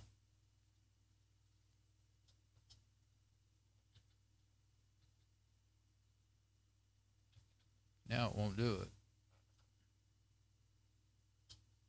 Oh, I had clicked on it, on that little icon there. There. But it doesn't stay up long enough for me to select it.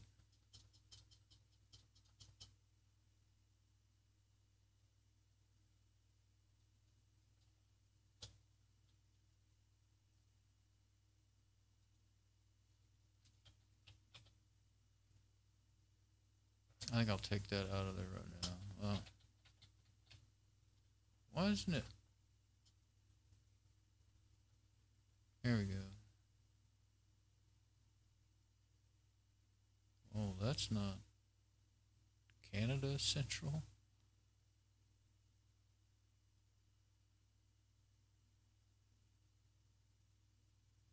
I guess I have to do US. There it is, US Central. Now, at least I'll have that part right. It's still not on. I don't know what you got to do to get it off of that crazy time.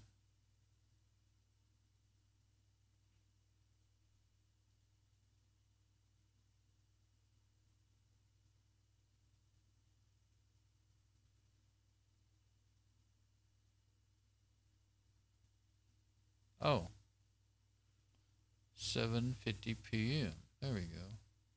I just wasn't looking good, tired. Yeah. There we go. 7:50 p.m. Okay. Usually it says 12-hour or 24-hour format. That's what I was looking for. I guess that's the way XFCE desktop is. I'm just not used to it because I used to use it a lot on the server.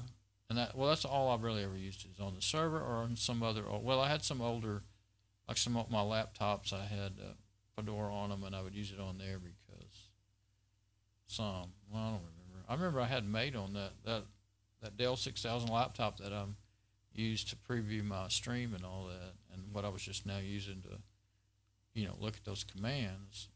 I used to have Mate desktop on Fedora, 17 Mate desktop on it.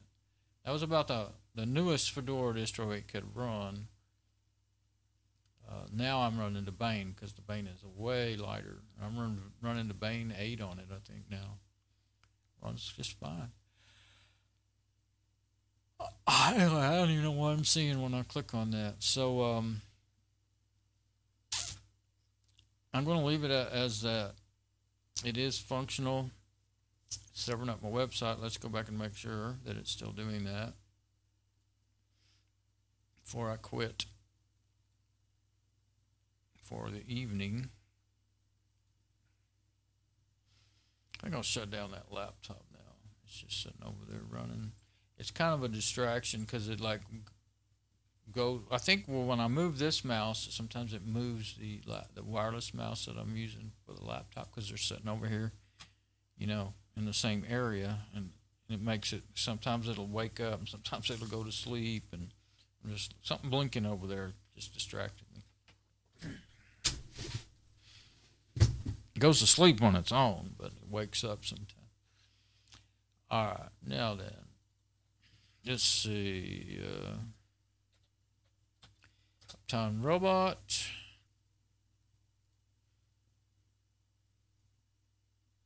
I haven't really looked around my site to make sure that, at least it's 99% uptime on that. And it says 41% on Dawn Songs. But that's the thing that I don't think is accurate. I'm almost certain it's not.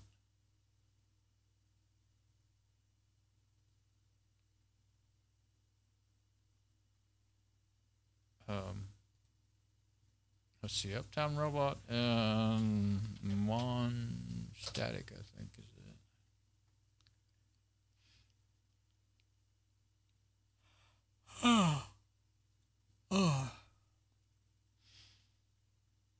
Well, I'd really don't think I made any progress. I learned plenty.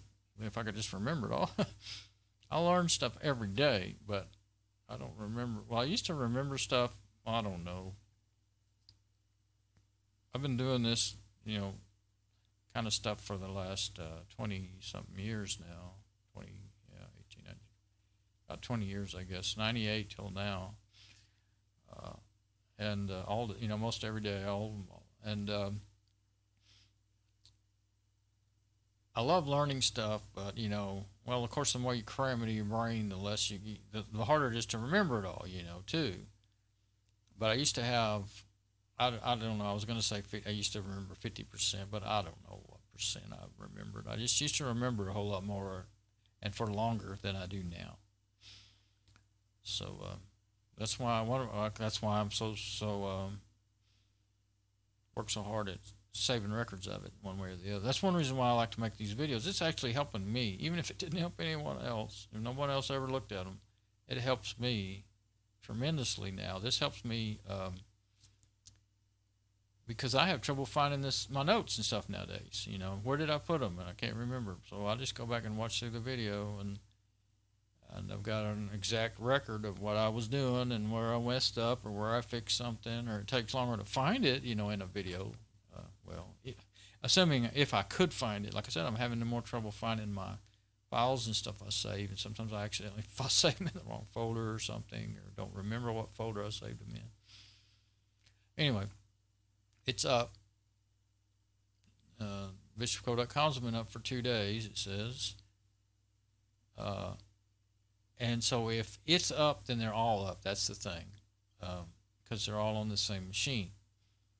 So dawnsongs.com saying it's been, well, no, this is the other checker, though. Now, there could be one thing, and I guess I just, I put it out of my head. I just forget about it all the time. I can get to it. The thing is, I could be able to, you could say it's down and I could still get to it. Sometimes it says it's down and I can't get to it. And then I find out what's wrong and I fix it. But sometimes, a lot of times it says it's down, but I can get to it. And what's happening is I'm getting to it on my local network, but it's available here, but not on the internet. And like I said the other day, I've said this a couple times lately.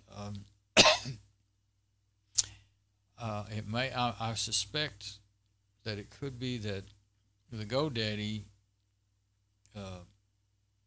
URL shortener service they implemented is interceding. And then I don't have it set up. I don't really want it set up. I don't need it. And I haven't just had time to mess with it, I didn't think.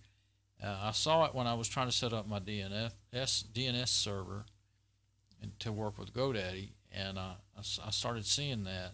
And I would keep seeing that.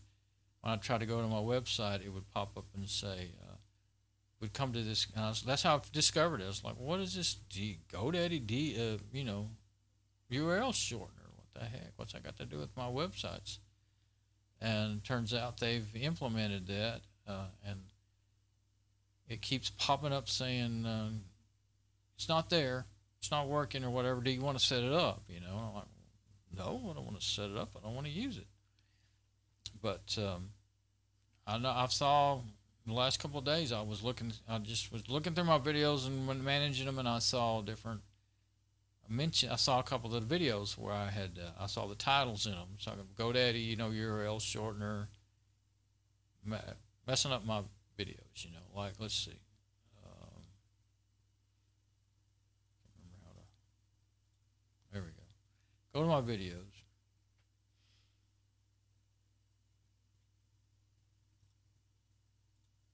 Now, I'm in my videos page. If I just search for GoDaddy, I'd probably find some of what I'm talking about. Yeah, there's where I was working on the what it requires to register DNS server, and there it is. GoDaddy URL shortener causing the website to load errors? Question mark, because I wasn't quite sure, but I think some of those errors that I was talking about are in that video. And that's probably the main one.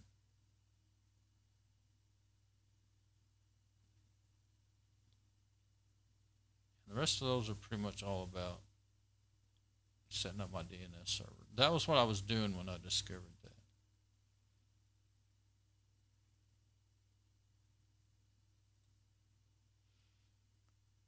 Well, let's see. Okay, yeah, this is the admin view of it.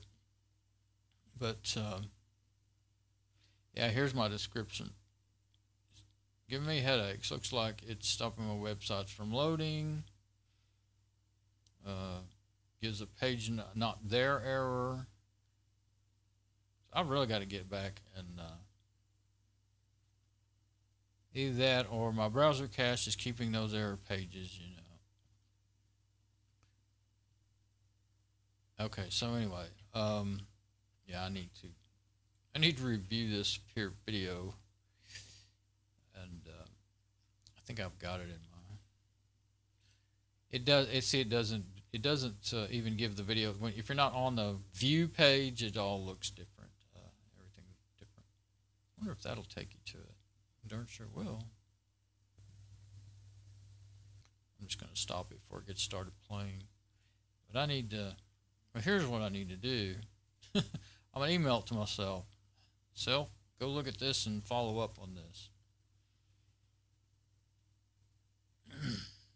But, yeah, if you ran into that, you might want to look through that video and see if there's any. I might have found out something that'd help us all. What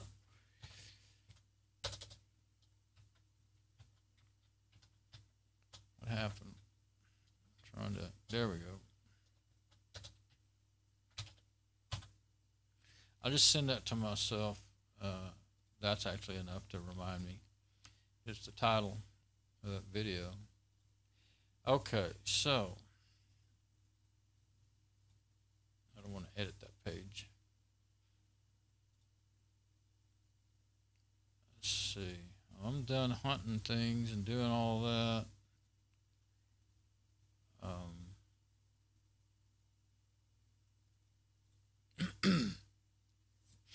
I forgot now how I left that machine. Did I leave it with the desktop running or what?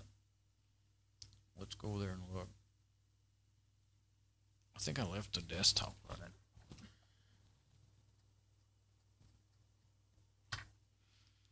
Yep.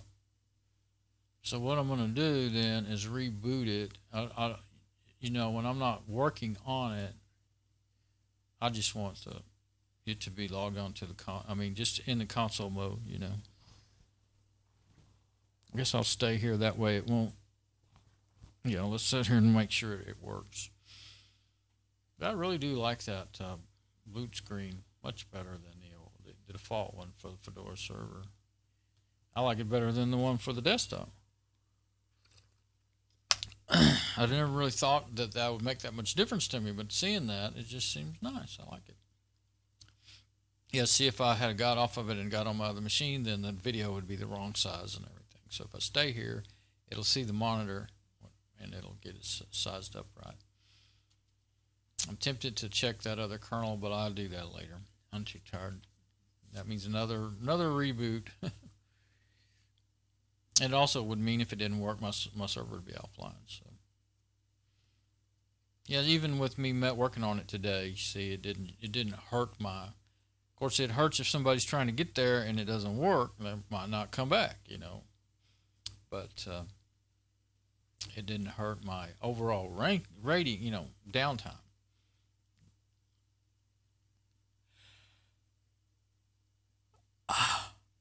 Yeah, I really do need to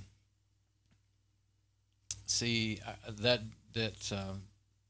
The one thing I don't get is why is it always on Dawn? Dawn Songs is the one it always reports to be down, and it'll say it's down for 48 hours or something. And I go to it. Well, the other, that's why I lose at least those two checkers, because the other checker says it's up. One will say it's down, and the other one says it's up. So I decided it might be. The other alternative is it may be that, okay, it's up. It may be the timeout on the checker is too short. It could be 10 seconds or something, and that's, too short for my internet connection, my old speed, my old machine and all that. It just may not be coming in as quick as. Well, now we're seeing. Well, you can't see that. I was seeing the boot screen on the camera view there, so I'll probably cut it off. Usually, if it's, I mean, it may not be as bad as it looks in this preview, because this preview I found out is not that all that accurate as to what's really being seen all the time. That's something that kind of fluctuates, just like the Wi-Fi. But it's usually a pretty good indication, though. But anyway, I was seeing the blue Fedora boot screen, and that was long past. So the camera, the tablet camera is getting behind. Actually, it may be doing worse than the little phone cameras. Maybe because I set the settings today. I went ahead and set the settings. I'd been doing it in the, as I was zooming it in and everything, I would set it to 100% quality.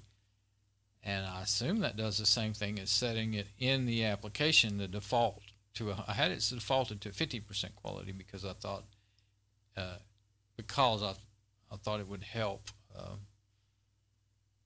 It seemed like it was helping, the delay problems that you get with the cameras. But the last few days I've been using it.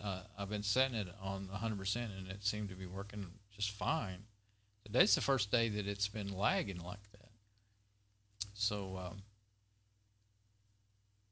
and see, the thing could be it's got nothing to do with my equipment. It could be just radio interference here in this area, that's causing that problem. Because Wi-Fi is radio. So, yeah, there behind me, that yellow basket full of clothes. Well, my bed's full of clothes too, and I can't even go to bed until I fold all of them because my sheets are in that yellow basket. So I got to fold the ones on the bed, all my shirts and everything. Then fold these. So I better quit because I got lots to do before I can get ready for bed. It's 8 o'clock, after 8 now. I'm trying to, go to bed last night I went to bed at midnight, and I got up at 8, woke up at 8:30. I didn't actually get up. I laid back down for a while, but I didn't go to sleep. But anyway, try not to get all crazy on, I like being up in the daytime. It feels better. And plus, when I want to, I have some things I want to need to do outside. Well, for one thing, I may go ahead and leave this server just like it is and go put it out in the garage. And then the next thing I really need to do, I'm pretty sure that old Linksys router out there is not going to keep up with it because it fluctuates between 2 megabits and 15 megabits, and I think that I don't think 2 megabits is really enough.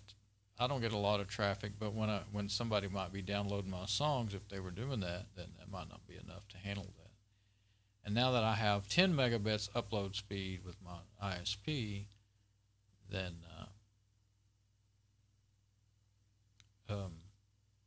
I don't want, if I started having trouble in my server logs, if I started seeing that, or if I had trouble with my internet connection and surfing, if I would know it right away. And I would start looking at my server logs and see that's, too much activity, somebody's hammering my site, then I would have to, and the routers actually, I think you can set like a limit to bandwidth and stuff. I haven't ever had enough traffic to have to worry about that. For a while, I thought, well, that Linksys is doing it for me, just because. But the thing is, it's not working right, so you never know. Like when you check it and you see that it's getting 2 megabits, that's not an all-in-all indication of actually how much data throughput it actually has. There's all kinds of complicated tests you could do, even with just software on a computer, much less having equipment, that I wouldn't really even understand at all, know how to do it. But I read about it, seen it in videos, talked about it. I've seen it talked about in videos. But anyway, there are load balancers, which I have load balancers, 1 or 2 load balancers installed on it now, I believe. But some of them are, all you got to do is just install them, and they'll run at some default settings. And some of them you have to set them up, edit some config files and stuff. And I haven't even got near trying to do that yet. So I can't even remember. I'm pretty sure I installed.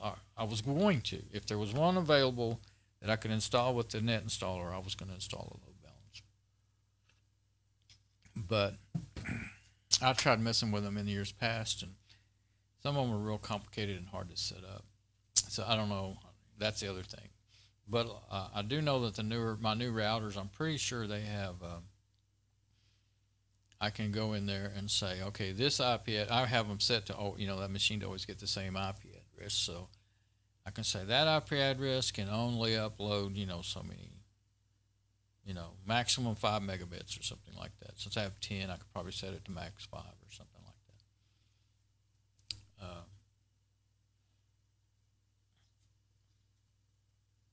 But I really wouldn't want to limit the download to that, though. So I'd have to look and see what you can do. Or use the load balancer in the server itself. I think you can, there's two different types of load balancers. I mean, there's balancing how much work the CPU and the RAM does, and then there's balancing the internet throughput, so. I'd have to, that's something else I need to look into is what do I have on there, and is there something that I can understand how to use to do it that way? Okay, so it does work. I did not get I can't get to the mate desktop. I don't get that. I should be able to, did I forget something? Okay, before I take off, I just remembered one of the first things I was going to do was going to try out. I'm not going to do it now, I don't think, but let's see.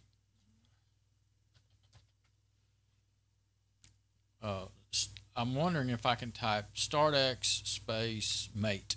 That's what I'm wondering. Just hit me. I went all into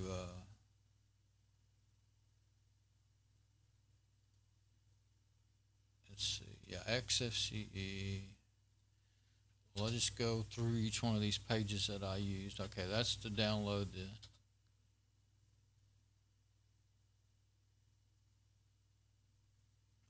multi-users.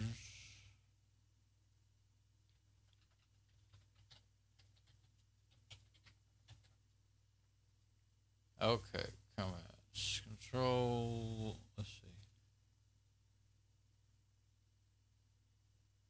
StartX, XINet, unable to connect to X server, connect, fuse. Oh, that's some problem somebody was having.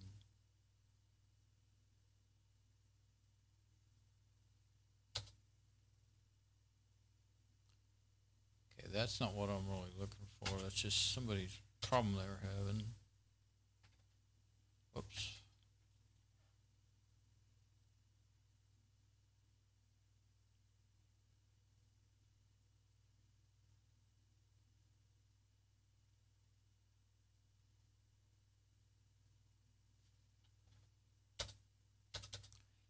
They're not talking about StartX on here. Okay, that's another can of worms there.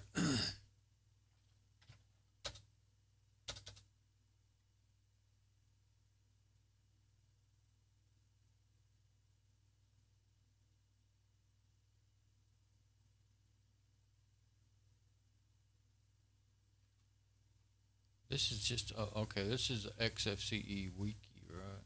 Or the Fedora XFCE. Okay. This is an old one. Yum install.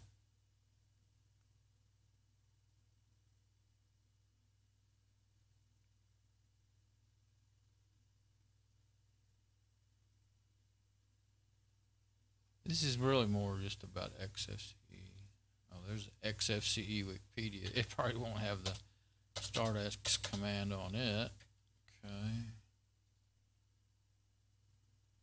Now here's how I got it installed. UNF group install, and this is what you do to get it to. It still won't run until you run this command here, which is echo exec user bin session. Oh, and then run startx. Yeah. But the strange thing is on Fedora 23, once I ran those commands, then the graphic chooser was there, and then it worked. But this is what they're telling you you're going to get. What I got is what they're telling you you're going to get. Yeah, there's my desktop background that's gone. I don't know what the heck happened with that. I got a different one on Fedora 28. Yeah. Okay, so I guess I need to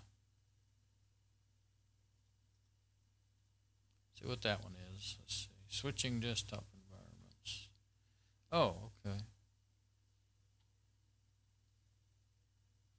Yeah.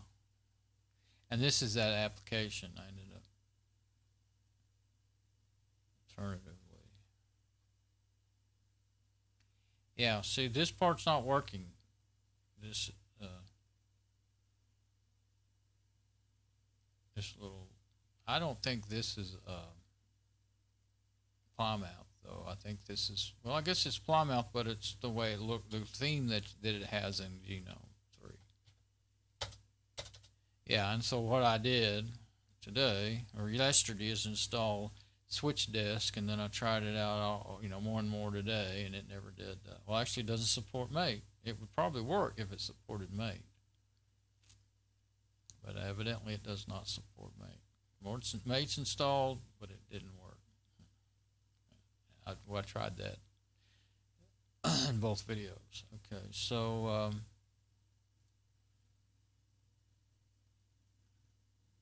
yeah.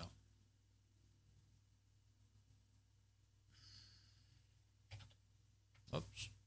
That's the name of that video. Uh-oh, what did I get? Okay.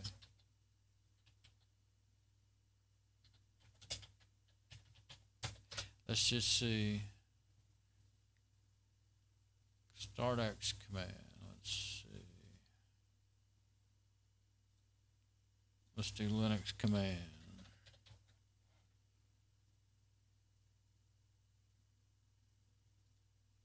There we go.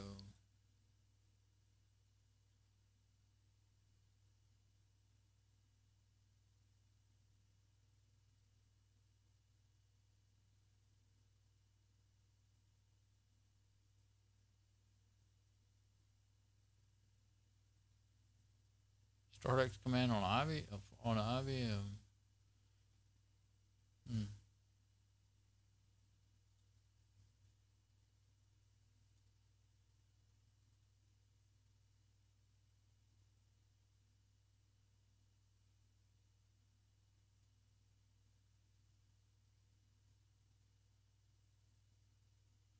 Change desktops in Linux.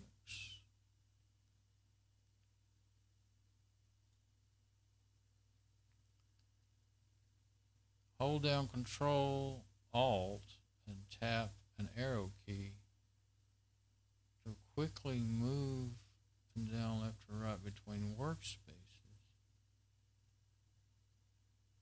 Oh, that's not. They mean, like I always say, changing desktops like this. Control Alt. Can't even think where everything is.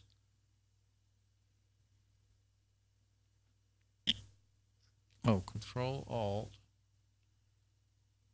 Tap an arrow key. Yeah.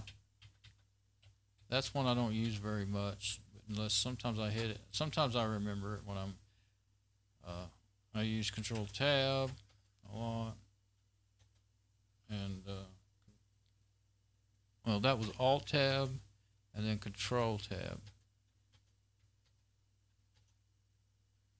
That's the ones I usually use. I can hold down Control Alt and then use the right left arrow keys. Get to the end, you got to go back. I'm not on the desktop. Dang it. Well, thought I was fiddling around there. I thought I was on the desktop this whole time.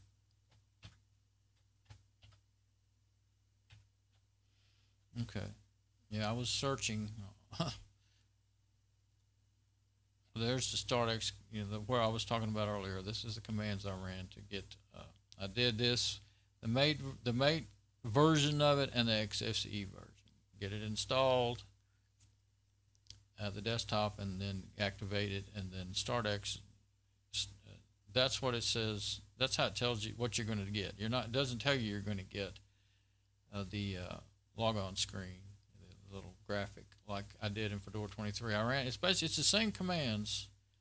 I don't think there's anything different this is for Fedora 29, but if you look the older one for Fedora 23, I think it's the exact same commands, but I don't get, my little logon screen. My chooser, I don't have my chooser where I can choose desktops, and I was looking for that just now, and I ran into that. What I was just doing is switching. Let's see, I didn't look at this yet. Okay, here's some variations of StartX. I know you could do, switches or whatever they call them. Oh, that's color depth, DPI, layout, multi-head. Okay, now this is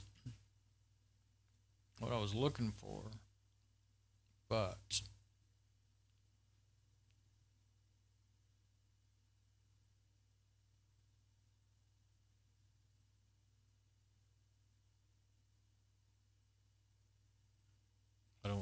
I don't think you do that. I don't think you use it that way. I don't think you can do, say, start X, different desktop. I don't think that's how you would switch desktop.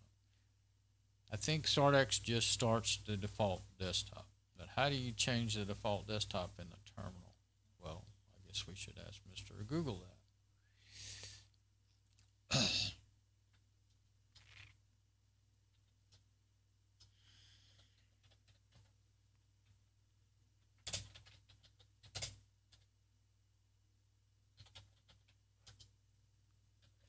Change desktop. Linux command change desktop. There we go. Let's see what we got.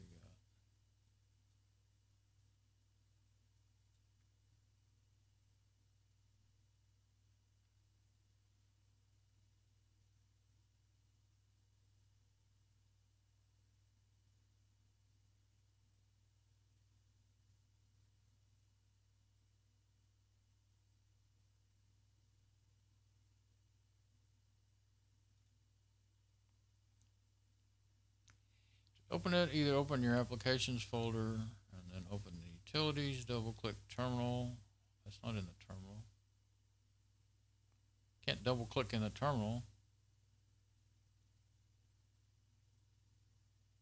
Spotlight and type terminal. Then double click the search result. You will see small window, white background.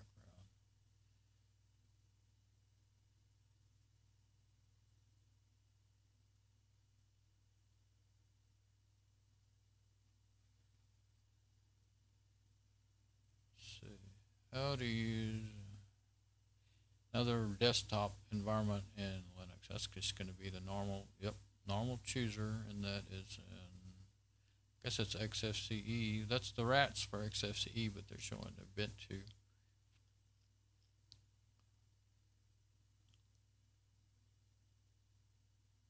Yeah.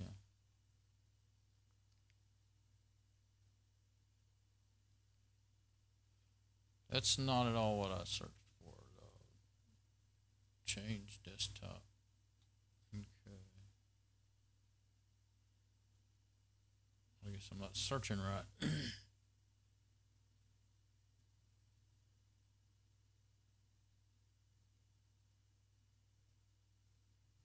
We need to say Fedora.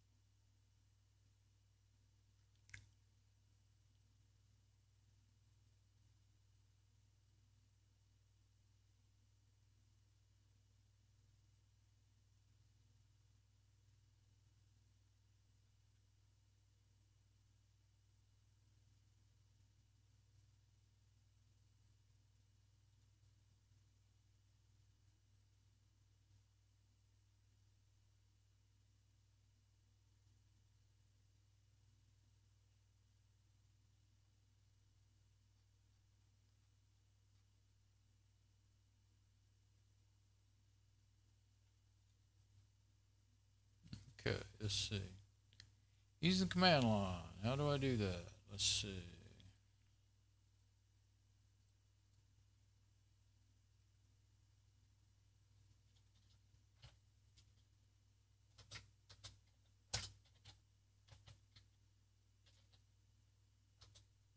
The only thing about desktop is the desktop background on that whole page. Okay. We got here, customizing the desktop. Well, that's still not what we're looking for. These are not commands. These are.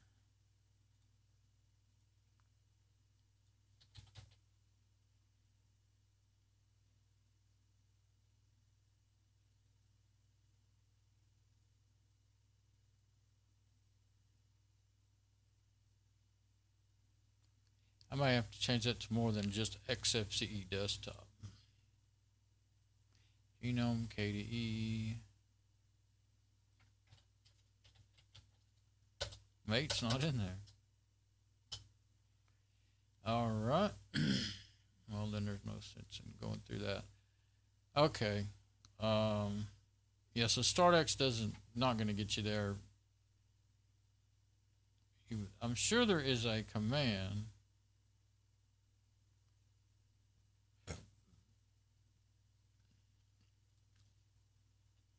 Change default desktop. Started this search for that to start with.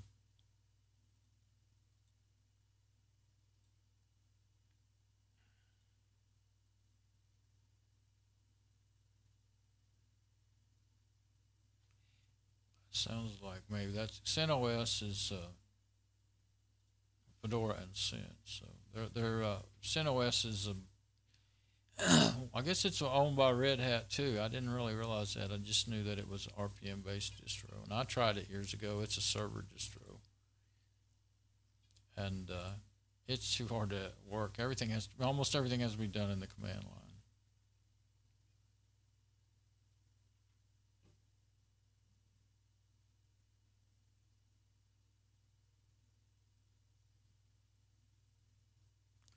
etc sysconfig desktop. Okay, I don't have, that's the one it was telling me to look for, and I didn't have it.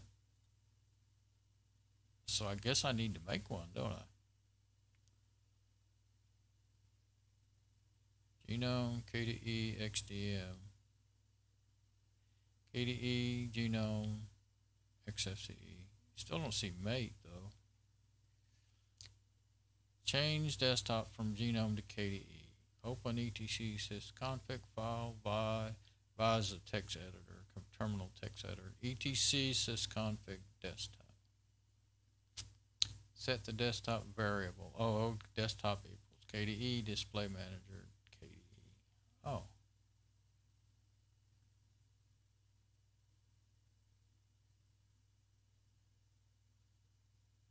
Desktop switch application from the extra preferences menu. Switchdesk KDE. Yeah. I'm starting to wonder if this will work because they don't mention mate. Seems like it would though.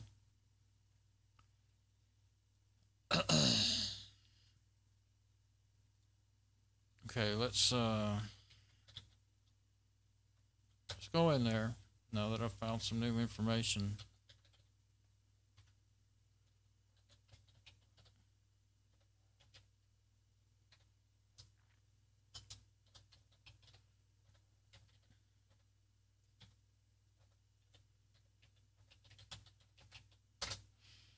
But yeah, be careful, don't mess anything up because it is usable. Okay. Now I'm going to go to Midnight Commander. I've already done this, but let's do it again.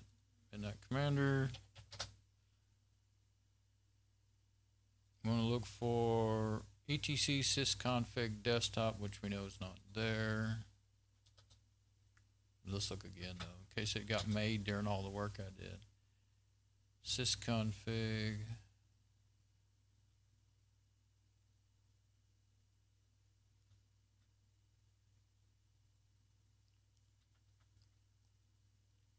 There it is, sysconfig. etc sysconfig desktop file. Okay.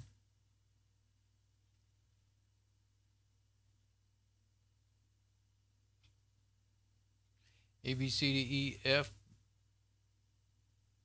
G H I J K A B C D C D C D. No desktop file. Make sure everything's in alphabetical order in that folder. Okay, so there is no sysconfig desktop file. Now I suppose I could make one, but I have to know the whole. I need an example of the file. There's got to be more to it than just those two things right there. So, at least now I know how to edit it.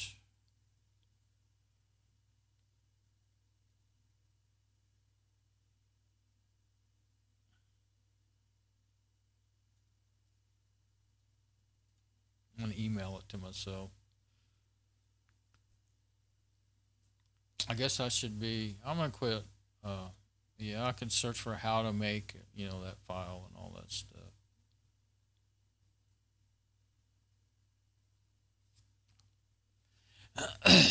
So I was probably onto it early on. I'm thinking now, of course you always think that when you find something new.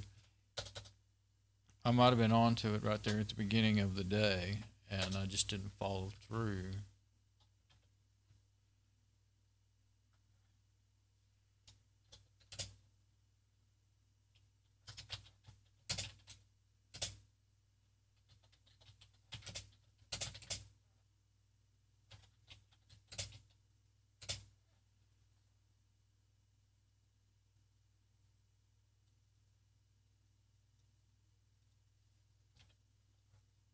That's small text, isn't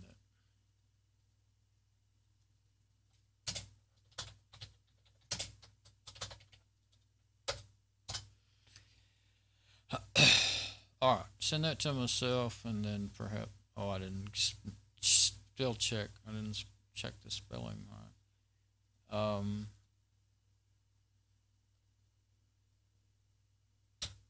Okay, so yeah, seems that file's missing. I don't know why it's missing. Seems like it would have got made by something, but maybe that's part of the thing with the Fedora server distros. It just doesn't make that. But that is, I guess that's what's missing. Funny thing is, you still don't see mate mentioned in there, but I know that Plymouth will boot, will show and work with mate. But I do see that, tried the other alternative way with that other chooser, and it didn't work. I still don't know if that other chooser is set as the default chooser now, though. But if I make that file, it might take that over. You get so far down into your cans of worms, and you change so many things, you finally get to the point to where you just might as well reformat. And I don't want to get to that point right now with this machine. As long as it's running good, I don't actually. I can get into XFCE. I would like to be able to get into mate in case I need to do something, some kind of work in the graphic user interface that I just can't do in XFCE, because there's just a lot of things missing in XFCE that is in mate. A lot of functions, but really for the server, for the most part, all you need is you don't really need a desktop necessarily. Especially with the more I'm learning about how to use the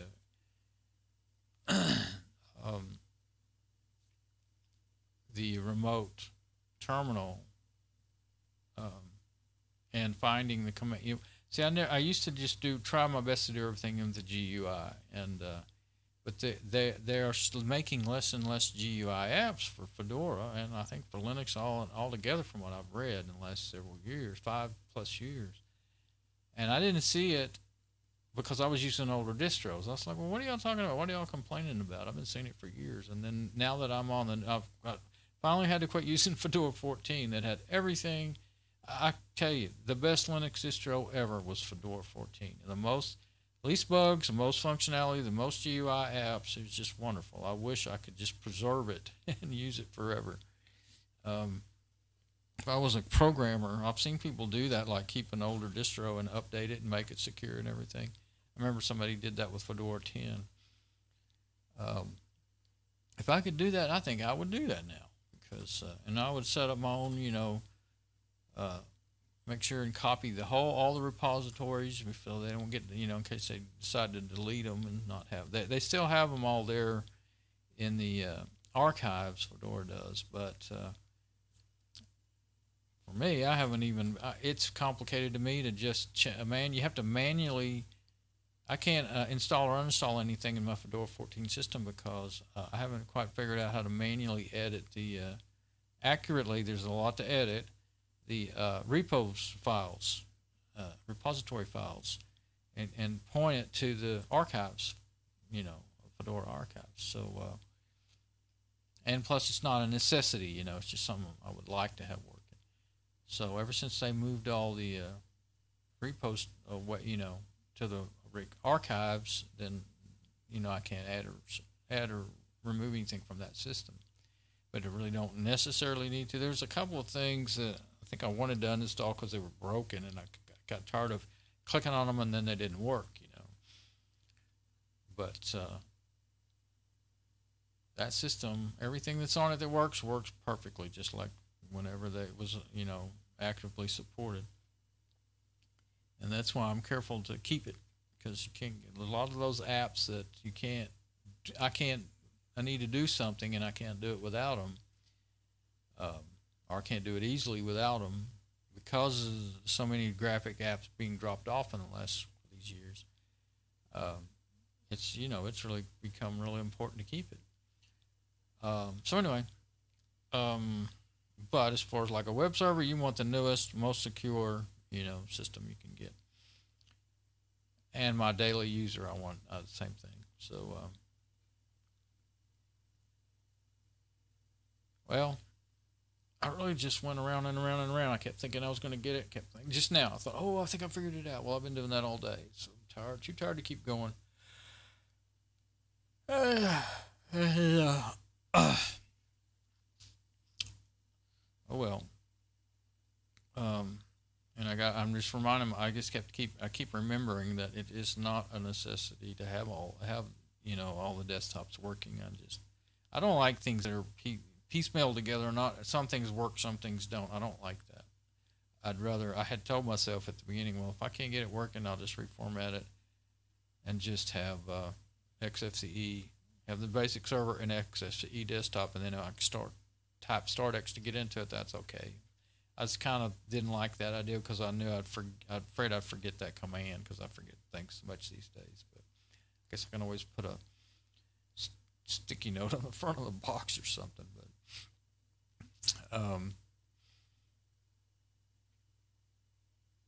But after I went so far into trying to get it working, then I was kind of, I don't want to give up. I want to figure this out, But if I mess things up, now that if the desktop backgrounds and all that doesn't start working, I'll be aggravated about that. And I'll be making me want to just start over.